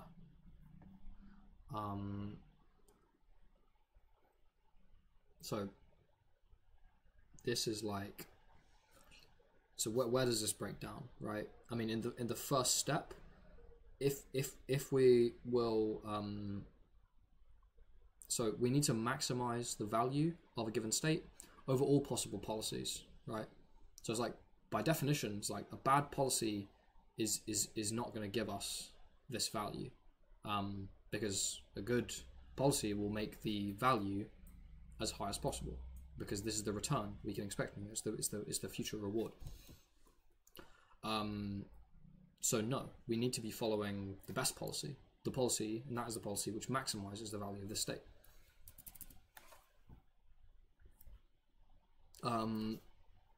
Is getting the highest return a guarantee that the action is the best? Couldn't the highest return mean the highest short-term reward instead of long-term reward, right? First thing that comes to my mind is like, depends on your discount factor, right? Should have explained this clearly, but like high discount factor that is close to 1 means that the future rewards are not discounted. They're, you know, they're weighted equivalently to all the near-term rewards. So in that case, like the agent will consider further along rewards with, you know, equal relevance, and in that case it will act like a bit more long term. And if we have a low discount factor, one much closer to 0, well then the future rewards are going to be decayed much more significantly, and you will get like a short-sighted, or like myopic, you call it, myopic agent. Cool. So is it a guarantee? Is getting the highest return a guarantee that the action is the best? So the return is not dependent on the action. It's dependent on all the future actions, right? The return is not actually dependent at all on the action which led to that state, right? So you have a return for a state. Well, sorry, you have a return for a time step, and at that time step you're in a certain state, and so yeah. So the return is not for the current time step or any particular time step. It's for all the future time steps. So if you're getting a high return, then that action is better than if you were getting a low return.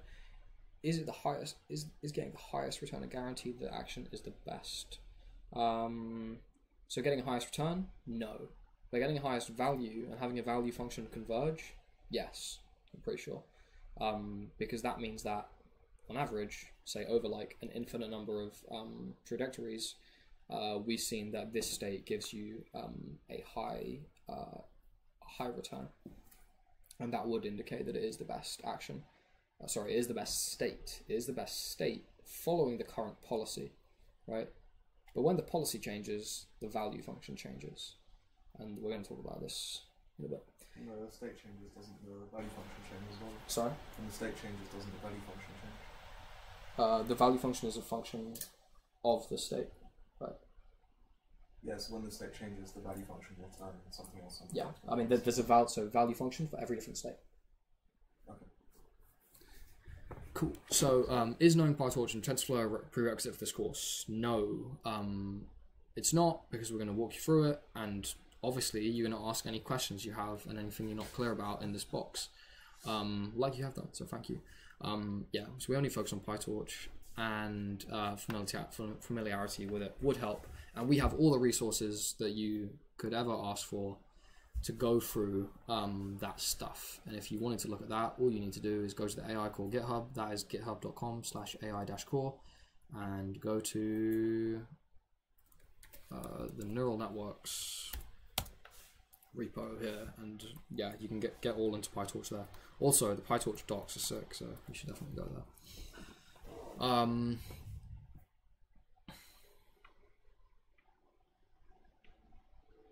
Cool. Good questions, guys. So in this derivation, do we have a set number of policies to average over, or do we use every possible permutation of future action? In which part? Have set number of policies to average over. So yeah, like the first thing here is like the first step, right? This computation is probably intractable. If you have a somewhat complex game, like chess, you know, there's an infinite number of ways to play chess, because there's, well, maybe not infinite, but like, I mean, yeah, basically there is an infinite, because you can include the time step as a, you know, an input to your policy as well. But this is intractable. It's like we can't enumerate all of them, like, and we're not actually going to do this. We're definitely not actually going to do this. It's not possible. This is just like the maths of how to get to the Bellman optimality equation, so we can check if we're acting optimally. But we definitely can't compute this. We can't iterate over all the policies because there's just so many.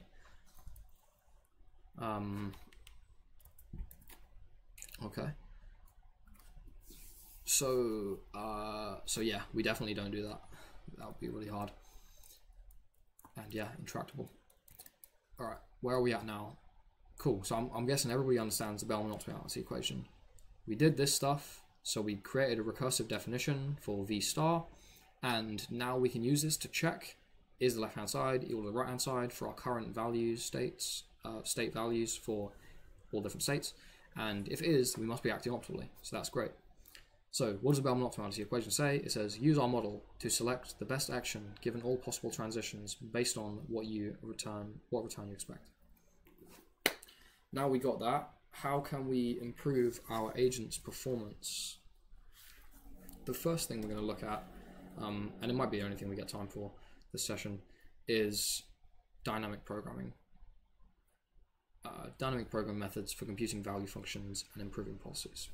So the term dynamic programming is really just some bullshit that you need not worry about, because it's just a name that a guy came up with to please his superiors, so it didn't sound like he was doing maths at the army base actually. But dynamic programming is just a fancy way of saying we are going to have a model of the environment. We're going to have a model of the environment, a perfect model of the environment.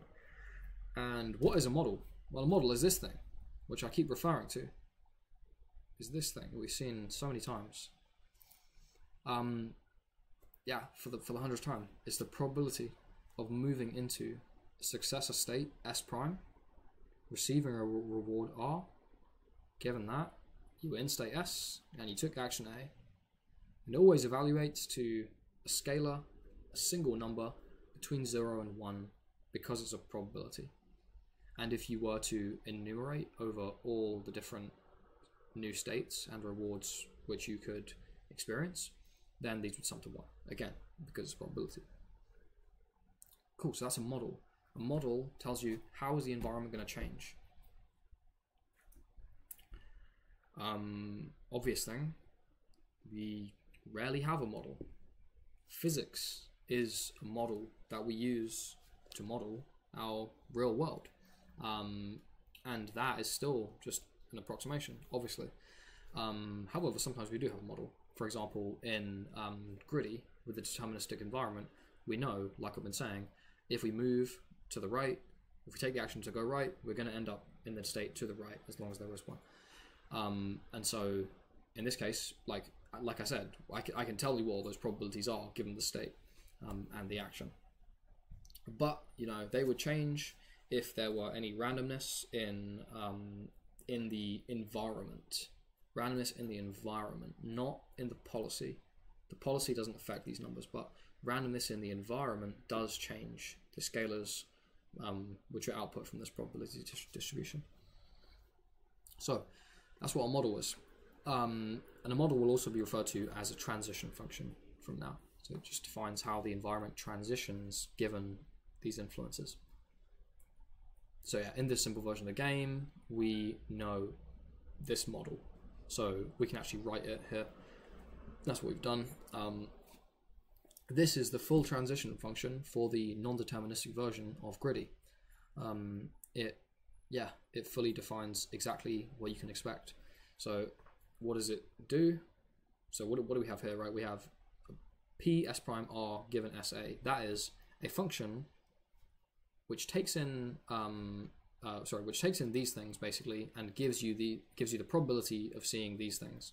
So it's a probability function which says, given S and A, what's the actual probability that I'm going to end up with.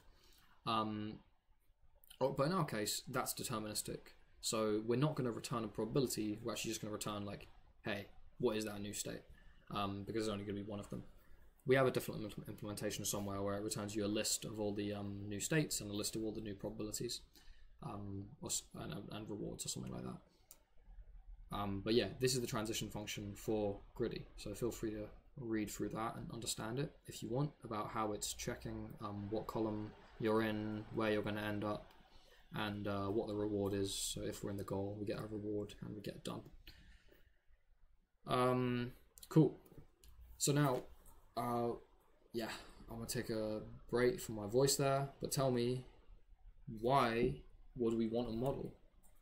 Why would a model be useful?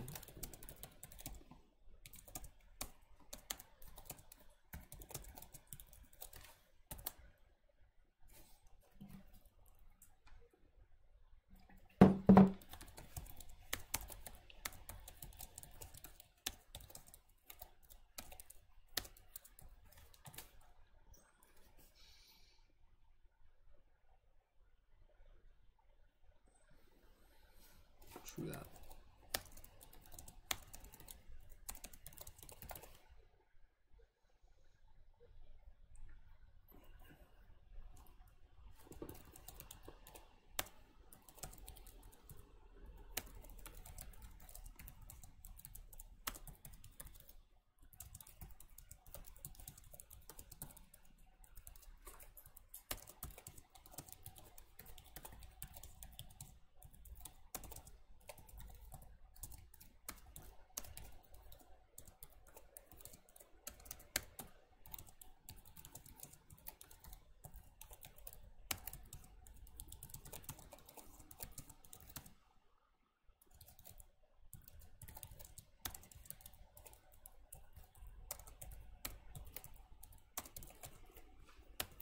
Cool, yeah, please ask any questions if you got any.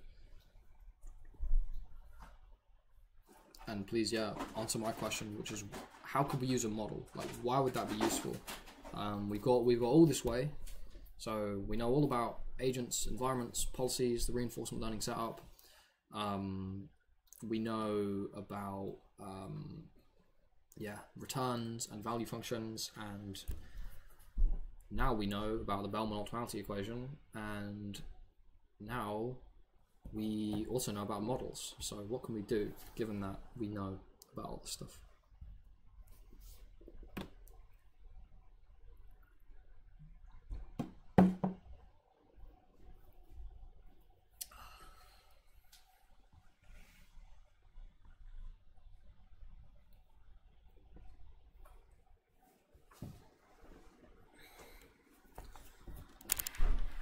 Alright, well, I guess I'm going to answer it then.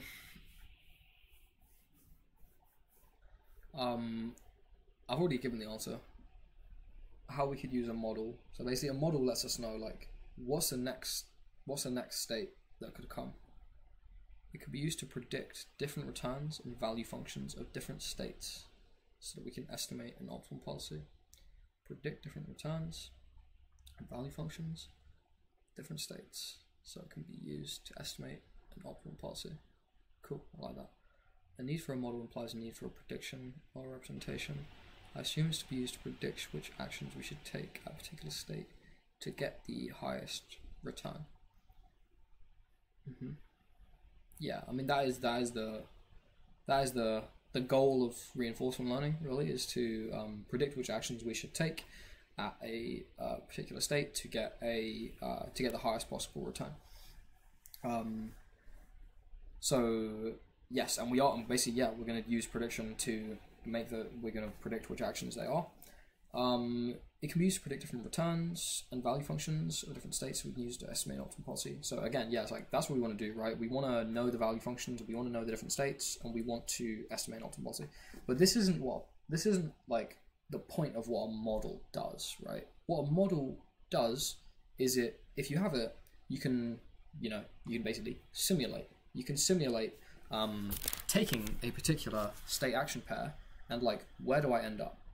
So what we can do with a model is we can say, given that I'm in state S, what, and say like I have these 4 actions which I can take. Well, if I put all those actions into my model, given my current state, where am I going to end up?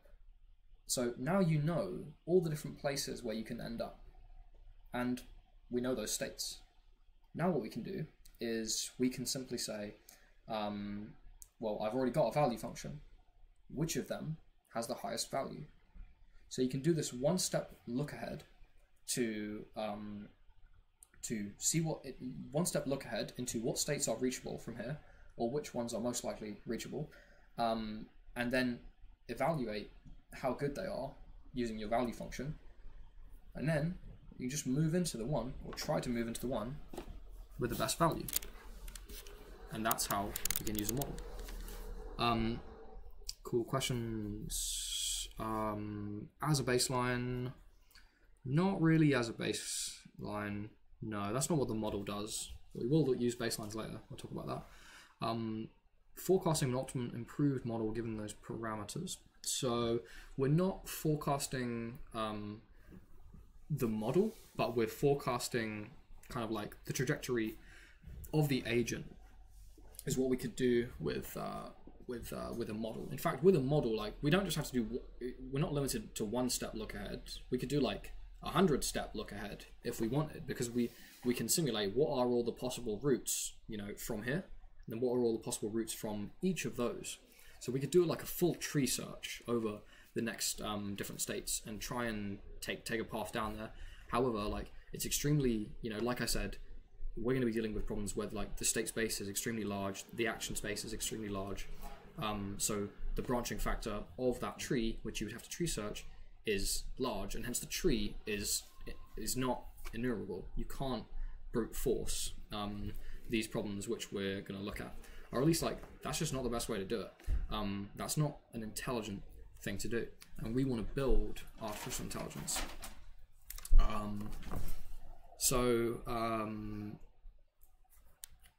Cool. All right. So what's the state we input into the transition function? Whichever one we want.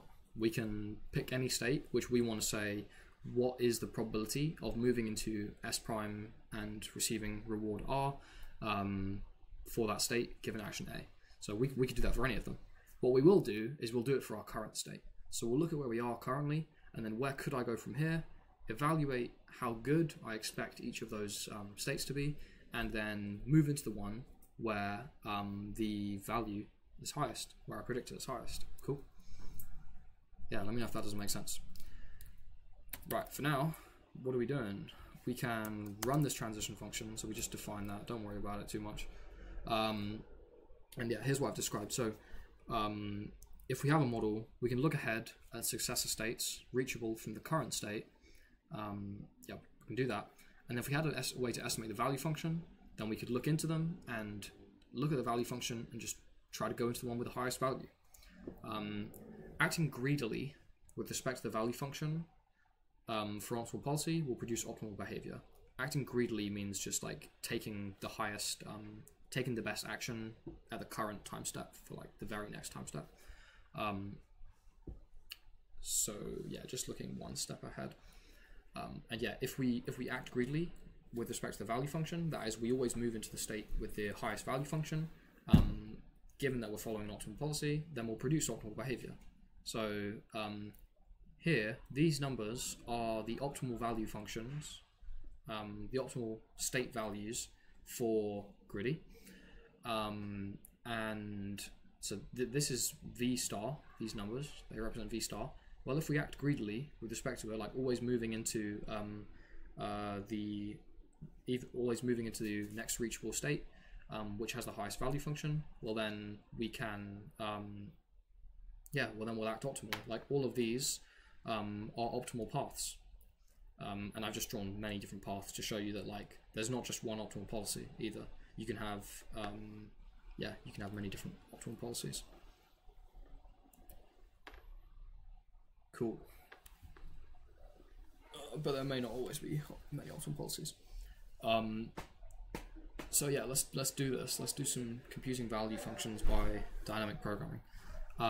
So the first one is called policy iteration. This is the first thing we're going to do. So what policy iteration does is it basically does two things in alternation. It firstly does this thing called policy evaluation. So this is the process of approximately evaluating the value function on the current policy. So we've got some current policy, defines how we're going to act right now. And we're basically, we're going to evaluate how good these states are using the model. How do we do that? Well, the Bellman equations define the value of any state recursively as a function of its successor state. We know that if we can use our model to simulate the next state, the successor states that the agent will move into by taking any given action. And that defines what rewards we might receive. So given this, along with the fact that our value table already contains the estimates, the sentence just ends here. So given the fact that the Bellman equation allows us to define the value function recursively and simulate the next steps, then basically we can evaluate the value function for this current policy. The policy improvement step is the second part, and this is where we look at the value function which we've evaluated given the current policy, and then we change the policy. We change the policy, making it greedy with respect to the current value function. So it's like change value function, change policy, change value function, change policy. And we just do this in a loop, basically. So here's the full policy iteration algorithm, and it looks like this. So we randomly initialize a value function for all the different states in the state space, and then we just loop, do the policy evaluation. What does that look like? It says for each of the different states, basically use the Bellman equation as an update rule. So we're trying to this is the Bellman equation basically, where we had the left hand side vs and the right hand side the weighted sums of the rewards. The Bellman equation we saw earlier actually had the average over what did I have? Let's just look back at that. Had the expectation over the policy pi, but here we're just going to remove that policy pi and like do it many times, so that it equates to that average. So we're just basically going to do this until the Bellman error gets below some threshold, and at that point we think that we found the correct value function for this current policy. And then, so now we've found the value function. We do policy improvement and set the new policy pi prime equal to this term is just what's here. That is like the VS. So basically, just like we set it to the argument. We find the action which maximizes the value function for that state, right? So for that state, we just set the policy equal to a deterministic policy, which will always choose to tell you to take the action which leads to the highest VS, right? Cool. So yeah, this says choose the action that maximizes the return, averaged over all possible transitions using our model. And then we just do this until the policy stops changing. And when the policy stops changing, we can assume that we have reached an optimal policy. Cool. Does this converge to an optimal policy? That's the question. Basically, yes is the answer. Not much explanation here, but this is a diagram of kind of the visualization of what happens. So it's like we start off with some random value function and some random policy. And what we do, the first step, which is pulling us towards this line, is we do policy evaluation. So we look at all the current states, we evaluate their average returns using the current policy, and then and what that leads us to is having a new value for v for some particular state. So we find the true value function for all different states. And now we've got some new value function and the policy is still the same, but the value function has changed, so maybe the policy will as well. And if we then do policy improvement, well then what we do is we set the policy equal to the greedy of that should be a v, ignore that pi, that's a v for value. So the policy should be greedy with respect to the value function. So we get a new value function, use that new value function to get a new policy by acting greedy with respect to it. Now that we've got this new policy, the value function might have changed because I might now be taking different actions in different states, hence meaning that the particular state is better or worse. So now we need to do policy evaluation again, change the value function, and then we just do this recursively, and eventually we end up at the point where basically finding the optimal value function for this current policy doesn't change the policy, and this will give us an optimal policy and value function. If we have an optimal value function, we have an optimal policy. If we have an optimal policy, we have an optimal value function. So, okay, what are we doing here now? We are going to initialize the value table. So we're actually going to have our own value table, which in our case is just going to be a dictionary, which maps the state, the integer representation of the state, to the value, which we have currently. So we're just going to initialize that with each of them randomly, and then return that value table. I'll also initialize a deterministic policy, which takes in 16 states and returns 4 actions by default. So the policy maps states to actions. So for each of these different states, we're just gonna choose a random action. Here, you're gonna implement that, and then we're gonna do this. We're gonna do all this.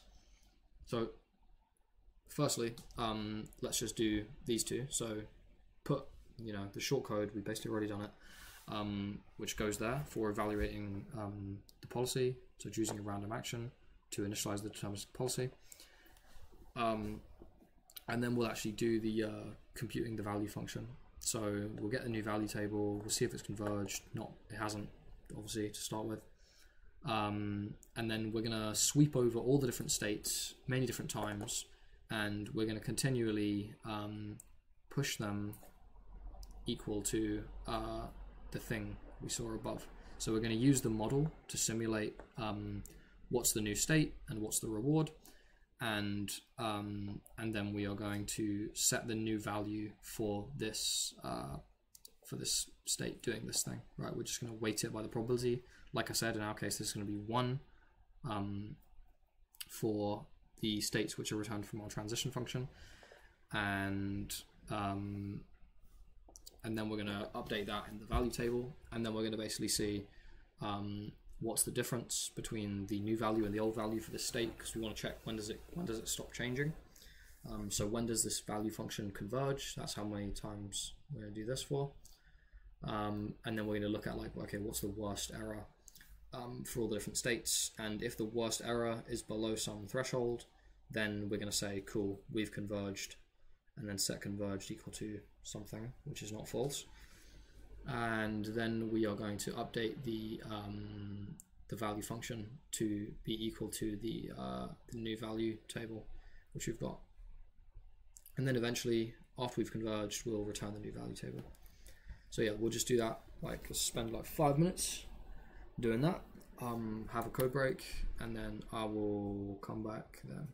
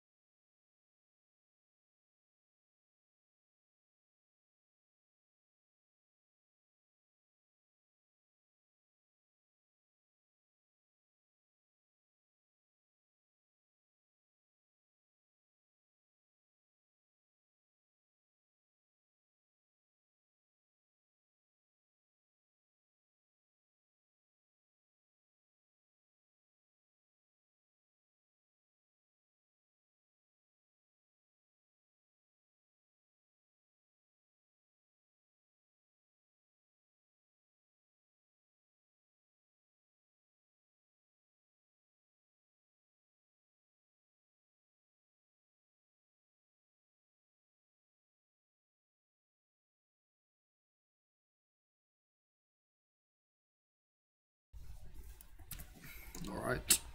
So I hope you got somewhere with that. Any issues? Doesn't seem like it. So what do we do here?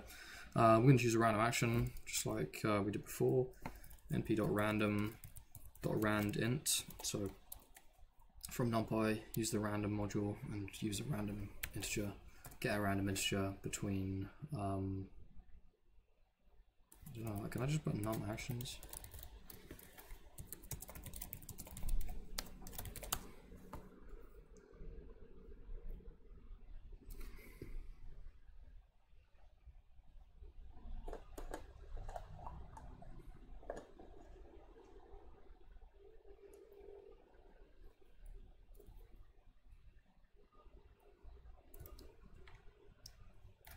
Yeah, cool. So I can just put num actions there. So this is going to give me a random number up to, but not including 4. Run that, nice. Now I need to implement this dynamic programming we've done above. So what is this, right? Okay, so I'm basically going to look at every state and I'm going to get the action according to the current policy. So how do I do that? Well, I just get the, not that, we'll do the policy. So we're taking in a policy, and this is going to map a state to an action. Cool. New state, reward done. What is that? Well, it's obvious. There's only one thing that returns those 3 things, but we know it's the model. The model is going to look at the current state. It's going to return us what's the new state I'm going to go into, and what's the reward I'm going to get from that. What do we call it? We call it model transition. Transition of state, okay? And action, I think.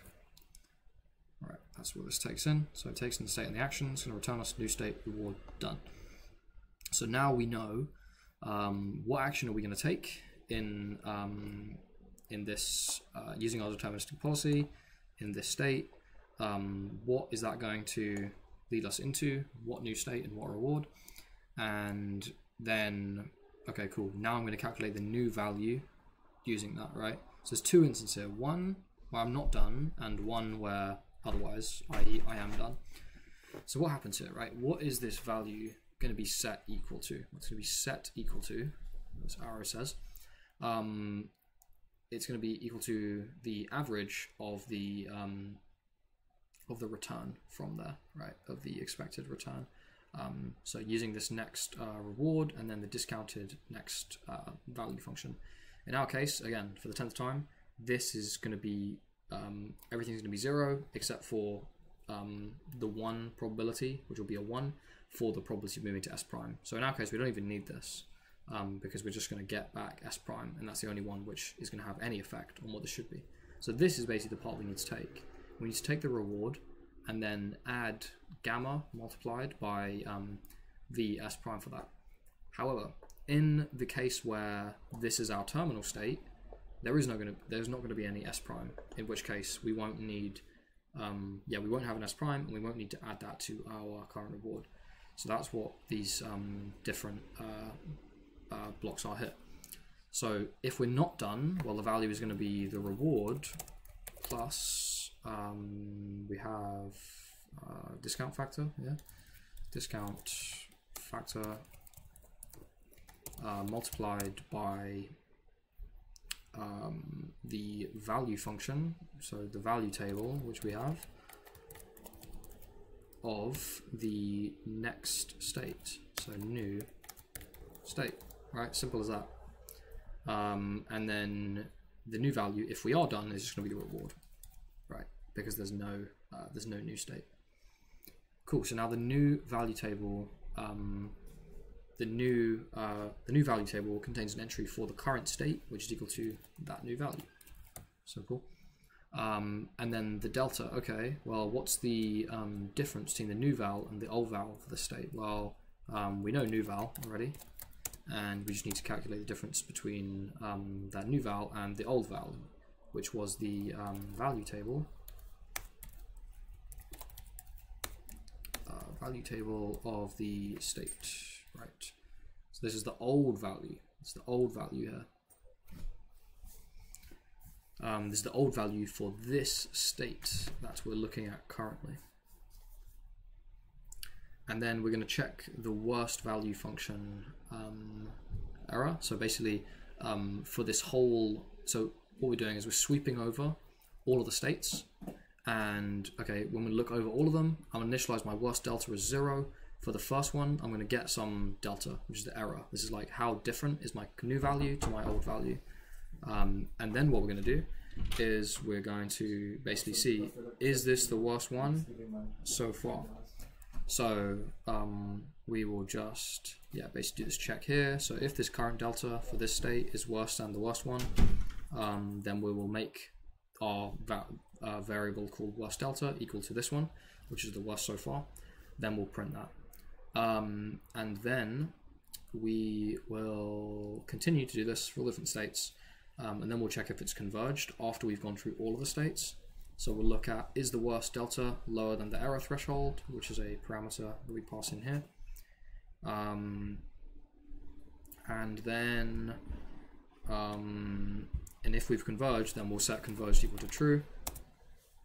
And then we'll set the value table equal to the new value table with the new values in. Cool. And then we'll return that new value table. So I think that's going to be good. Right, now, have a bit more to do. So, yeah, go ahead and try and basically look through these. So this one's a simple one. This is improving the policy. So given the new value table, which you've got, and the discount factor, don't know when we're going to use that, but we basically need to look at each state and then evaluate the best action to take. That's why we're going to use the discount factor, and then basically find whichever state has the highest value and set that equal to the output of the policy for that state. Okay, so you can read all the comments. It describes pretty much what to do. I haven't gone through this code in a while since we made it, but you know, you can see I'm just reading through the comments and writing down what I say. And then we can put in this whole policy iteration algorithm, which basically just does the two different parts we've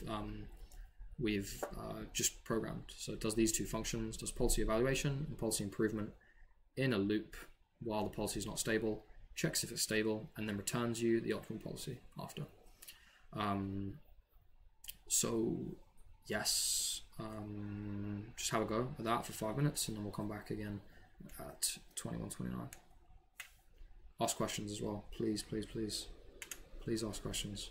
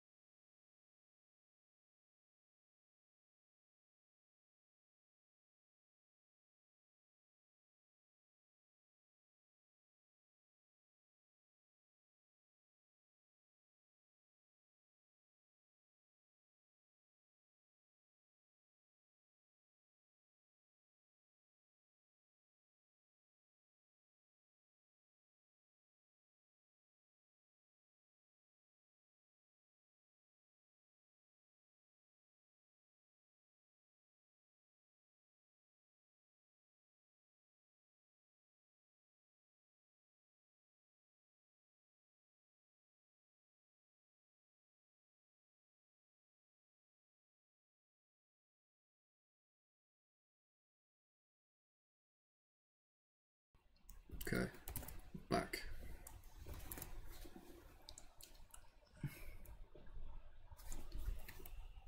Yeah, please ask any questions you have.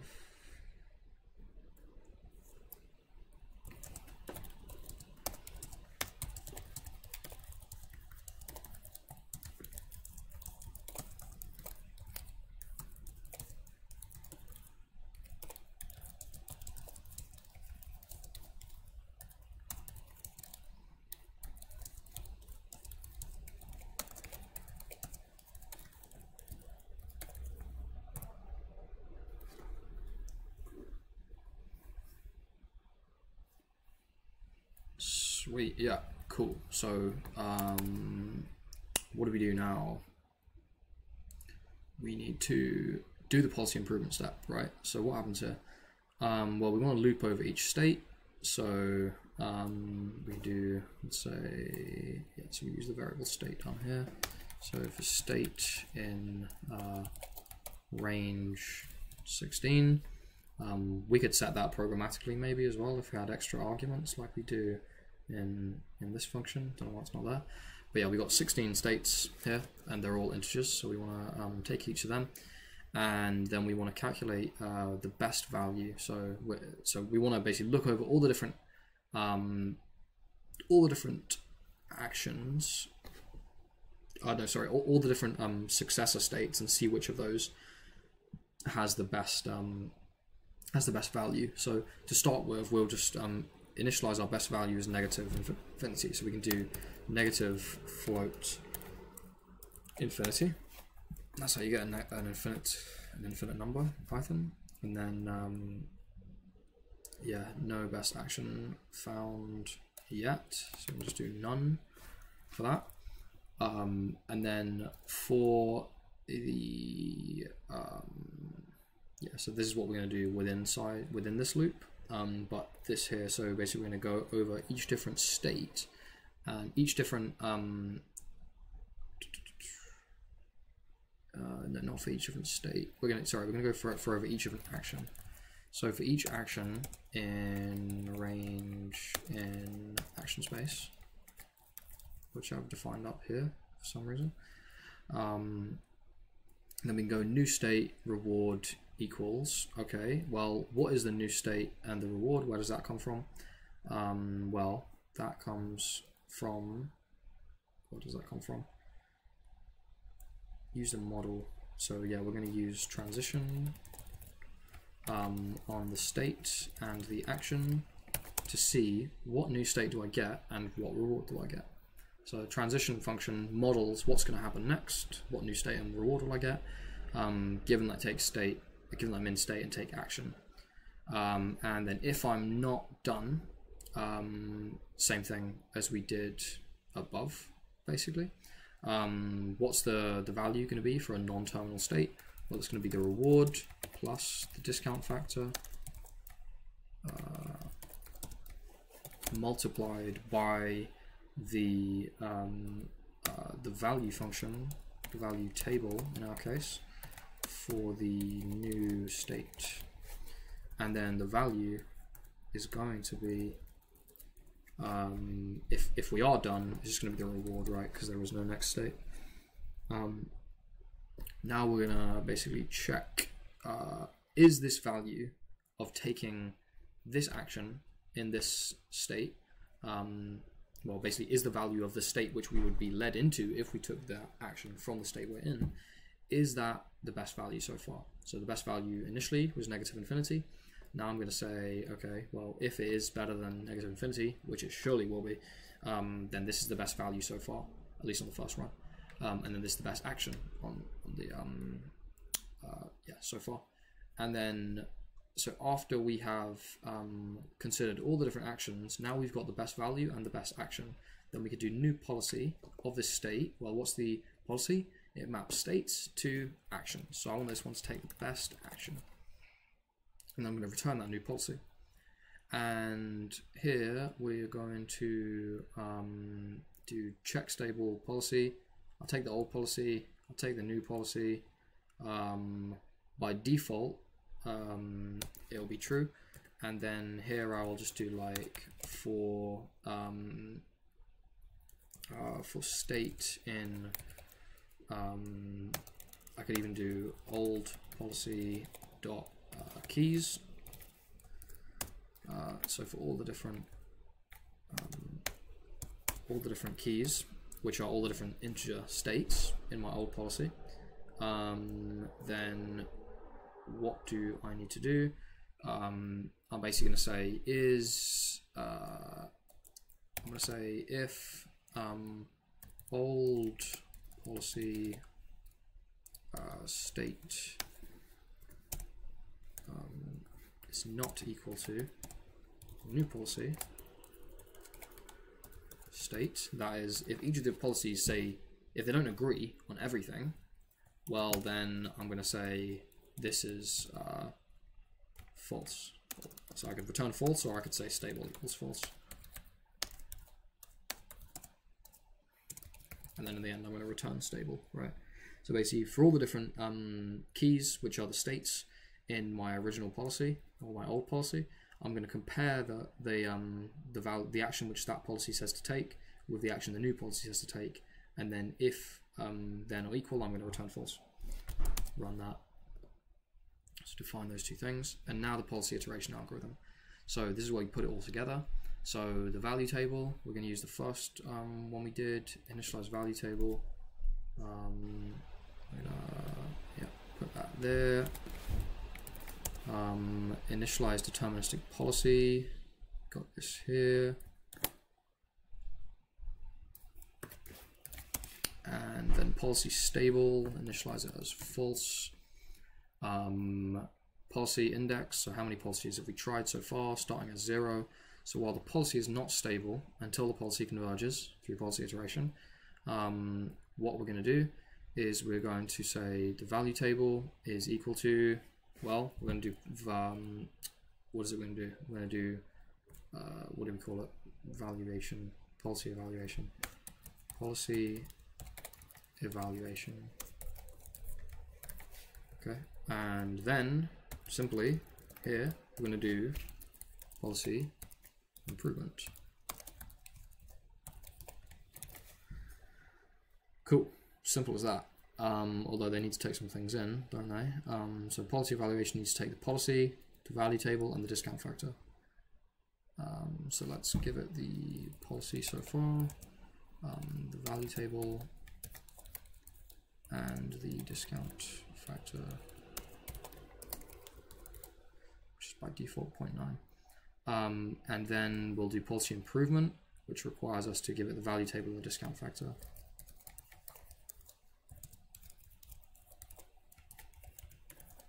Cool. And then once we've converged on the value function and then iterated the policy, we'll check, was this new policy equal to my old policy? In which case I've converged.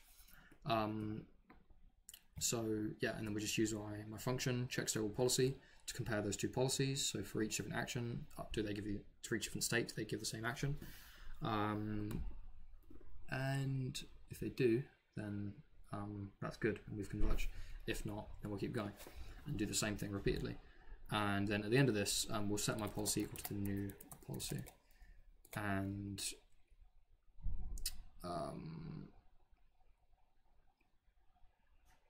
cool. So here, yeah. So then policy stable becomes true, and then this loop will not continue. So then we'll do ultimate policy, print the ultimate policy, and then we'll return that that policy and that value table map.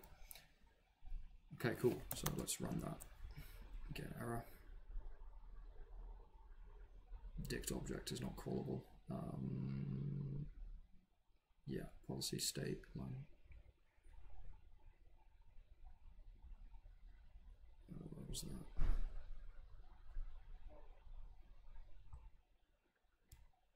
Policy evaluation.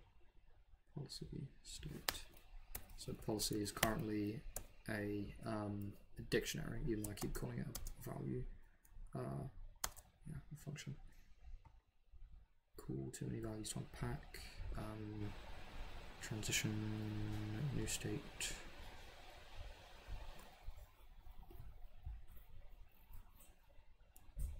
what does that return? Transition returns new state, reward, and done. So we need to get not just new state reward, we need to get new state reward done, and then run that, and then cool. There we have found an optimal policy. So what does this look like, right? Well, one is to go down, I think. So you can see basically there's like everywhere, go down until we're on the last row, and then go to the right. And we can check that if that's right by visualizing our agent. So here, just have a function which it turns the policy into a function. So it takes in the dictionary and then returns it returns a function which basically uses that dictionary. So you can call it like we had with our earlier policy, which we passed into our visualize agent, and we can run this, and then you see now looks like anywhere the agent lands, it is acting optimally. So just view that again. Anywhere it starts, yeah. So I was right with the indication of the numbers. So it looks like everywhere it goes down, except when it's on the bottom row, in which case it just goes to the right. So that is an optimal policy. Another optimal policy, just to prove that there can be more than one, would be always go to the right, except when you're on the far column, and then go down. That would also be optimal. Cool. Are there any questions at this point? We just did policy iteration, which was cozy. Nice. All right. Sweet. Yeah. Just throw some questions in there. Yeah. If there's anything that's unclear, honestly, if there's anything that's unclear, we'll definitely make sure to answer it.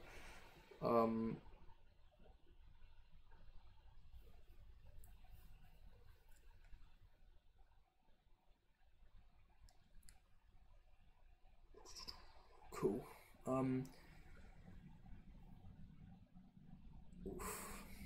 Alright, I'm just going to take a little few minute break there and look ahead, and then come back to that.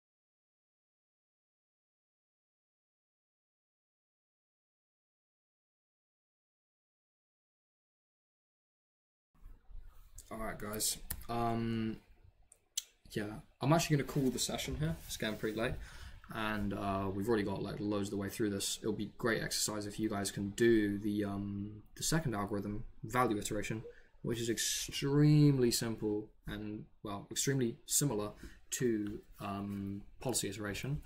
It literally just the same thing, just with less steps. Check that out. Check out these equations and the nice diagram. Change in the update rule, and then implement this. There's just one code cell, and if you can do that, then you are totally on the way to being able to, yeah, implement some really impressive stuff. And honestly, yeah, just to say, like, this course is not, it's already been pretty deep, you know. It's like, it's not easy, and if you can do this, then you are absolutely within the top minute fraction of people in the world, even, because it's really state of the art, and very few people can code, very few people can do machine learning, very few people can actually do both, even if they say they can. But if you can do this and you follow along so far, then you're one of those people. And this is only the beginning of what we're going to teach over the next 4 weeks.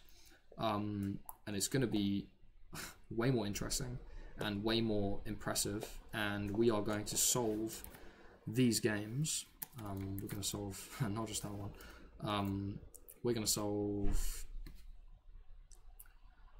Which ones?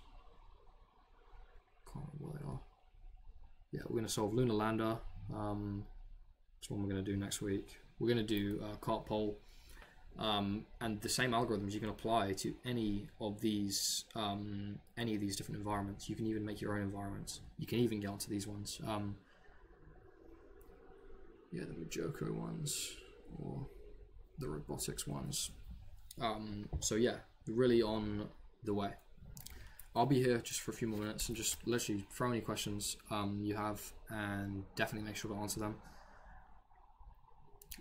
Yeah, let us know what you thought of that session as well. Apologies again if the lobby's not working. I don't know what's happening because they worked out there on test, but we're going to figure that out ASAP. Cool.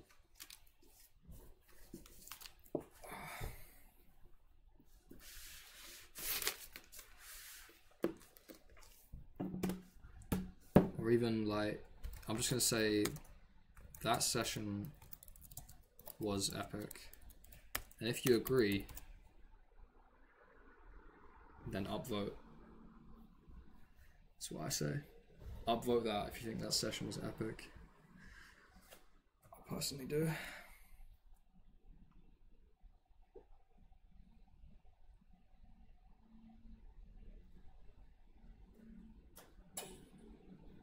Is it possible to look at a model-based RL? Yes, absolutely. Yeah, we can definitely do that. Well, I mean, this is model-based actually, so dynamic programming is model-based because you've got a model, right? You're taking advantage of the fact that we have that transition function, and yeah, basically we can use that to look ahead, and that's one form of model-based RL. But yeah, we definitely want to build more on this. And another note is that we want this course to help us find the people who are going to teach the next version of this same course, and also to help us develop the future courses. So we'll be doing open hacking throughout this week, and if you want to come along on video chat and basically say hi and discuss getting involved, like honestly, there's like a sick team of people here just working on awesome stuff to put out content like this, visualizations, other projects, revenue generating products which we've made, all kinds of stuff. So if you want to get involved, then just keep an eye out for the media which we will be putting out about open hacking and other sessions and ways you can meet us and ways you can get involved. So yeah, really excited for that. Definitely want to get in touch with you all. Do these approaches stop these algorithms when we move onto continuous states rather than discrete states? Would we only be able to apply this if we extract discrete macro states? I mean, yeah, that's definitely one way to do it.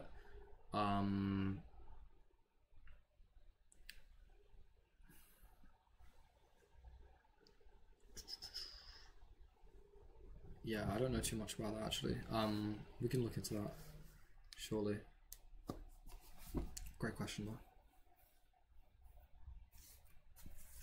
Come to open hacking and we can talk about it. Cool. Oh, that session was epic. 2 people said.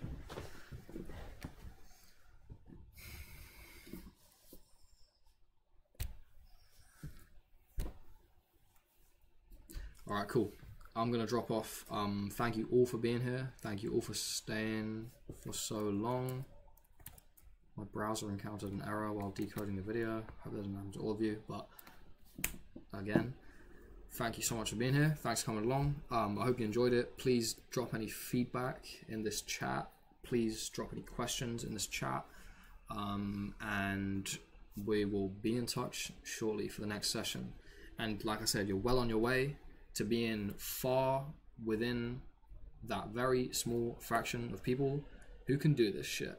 So thank you so much and have a good night. AI Core out. Peace.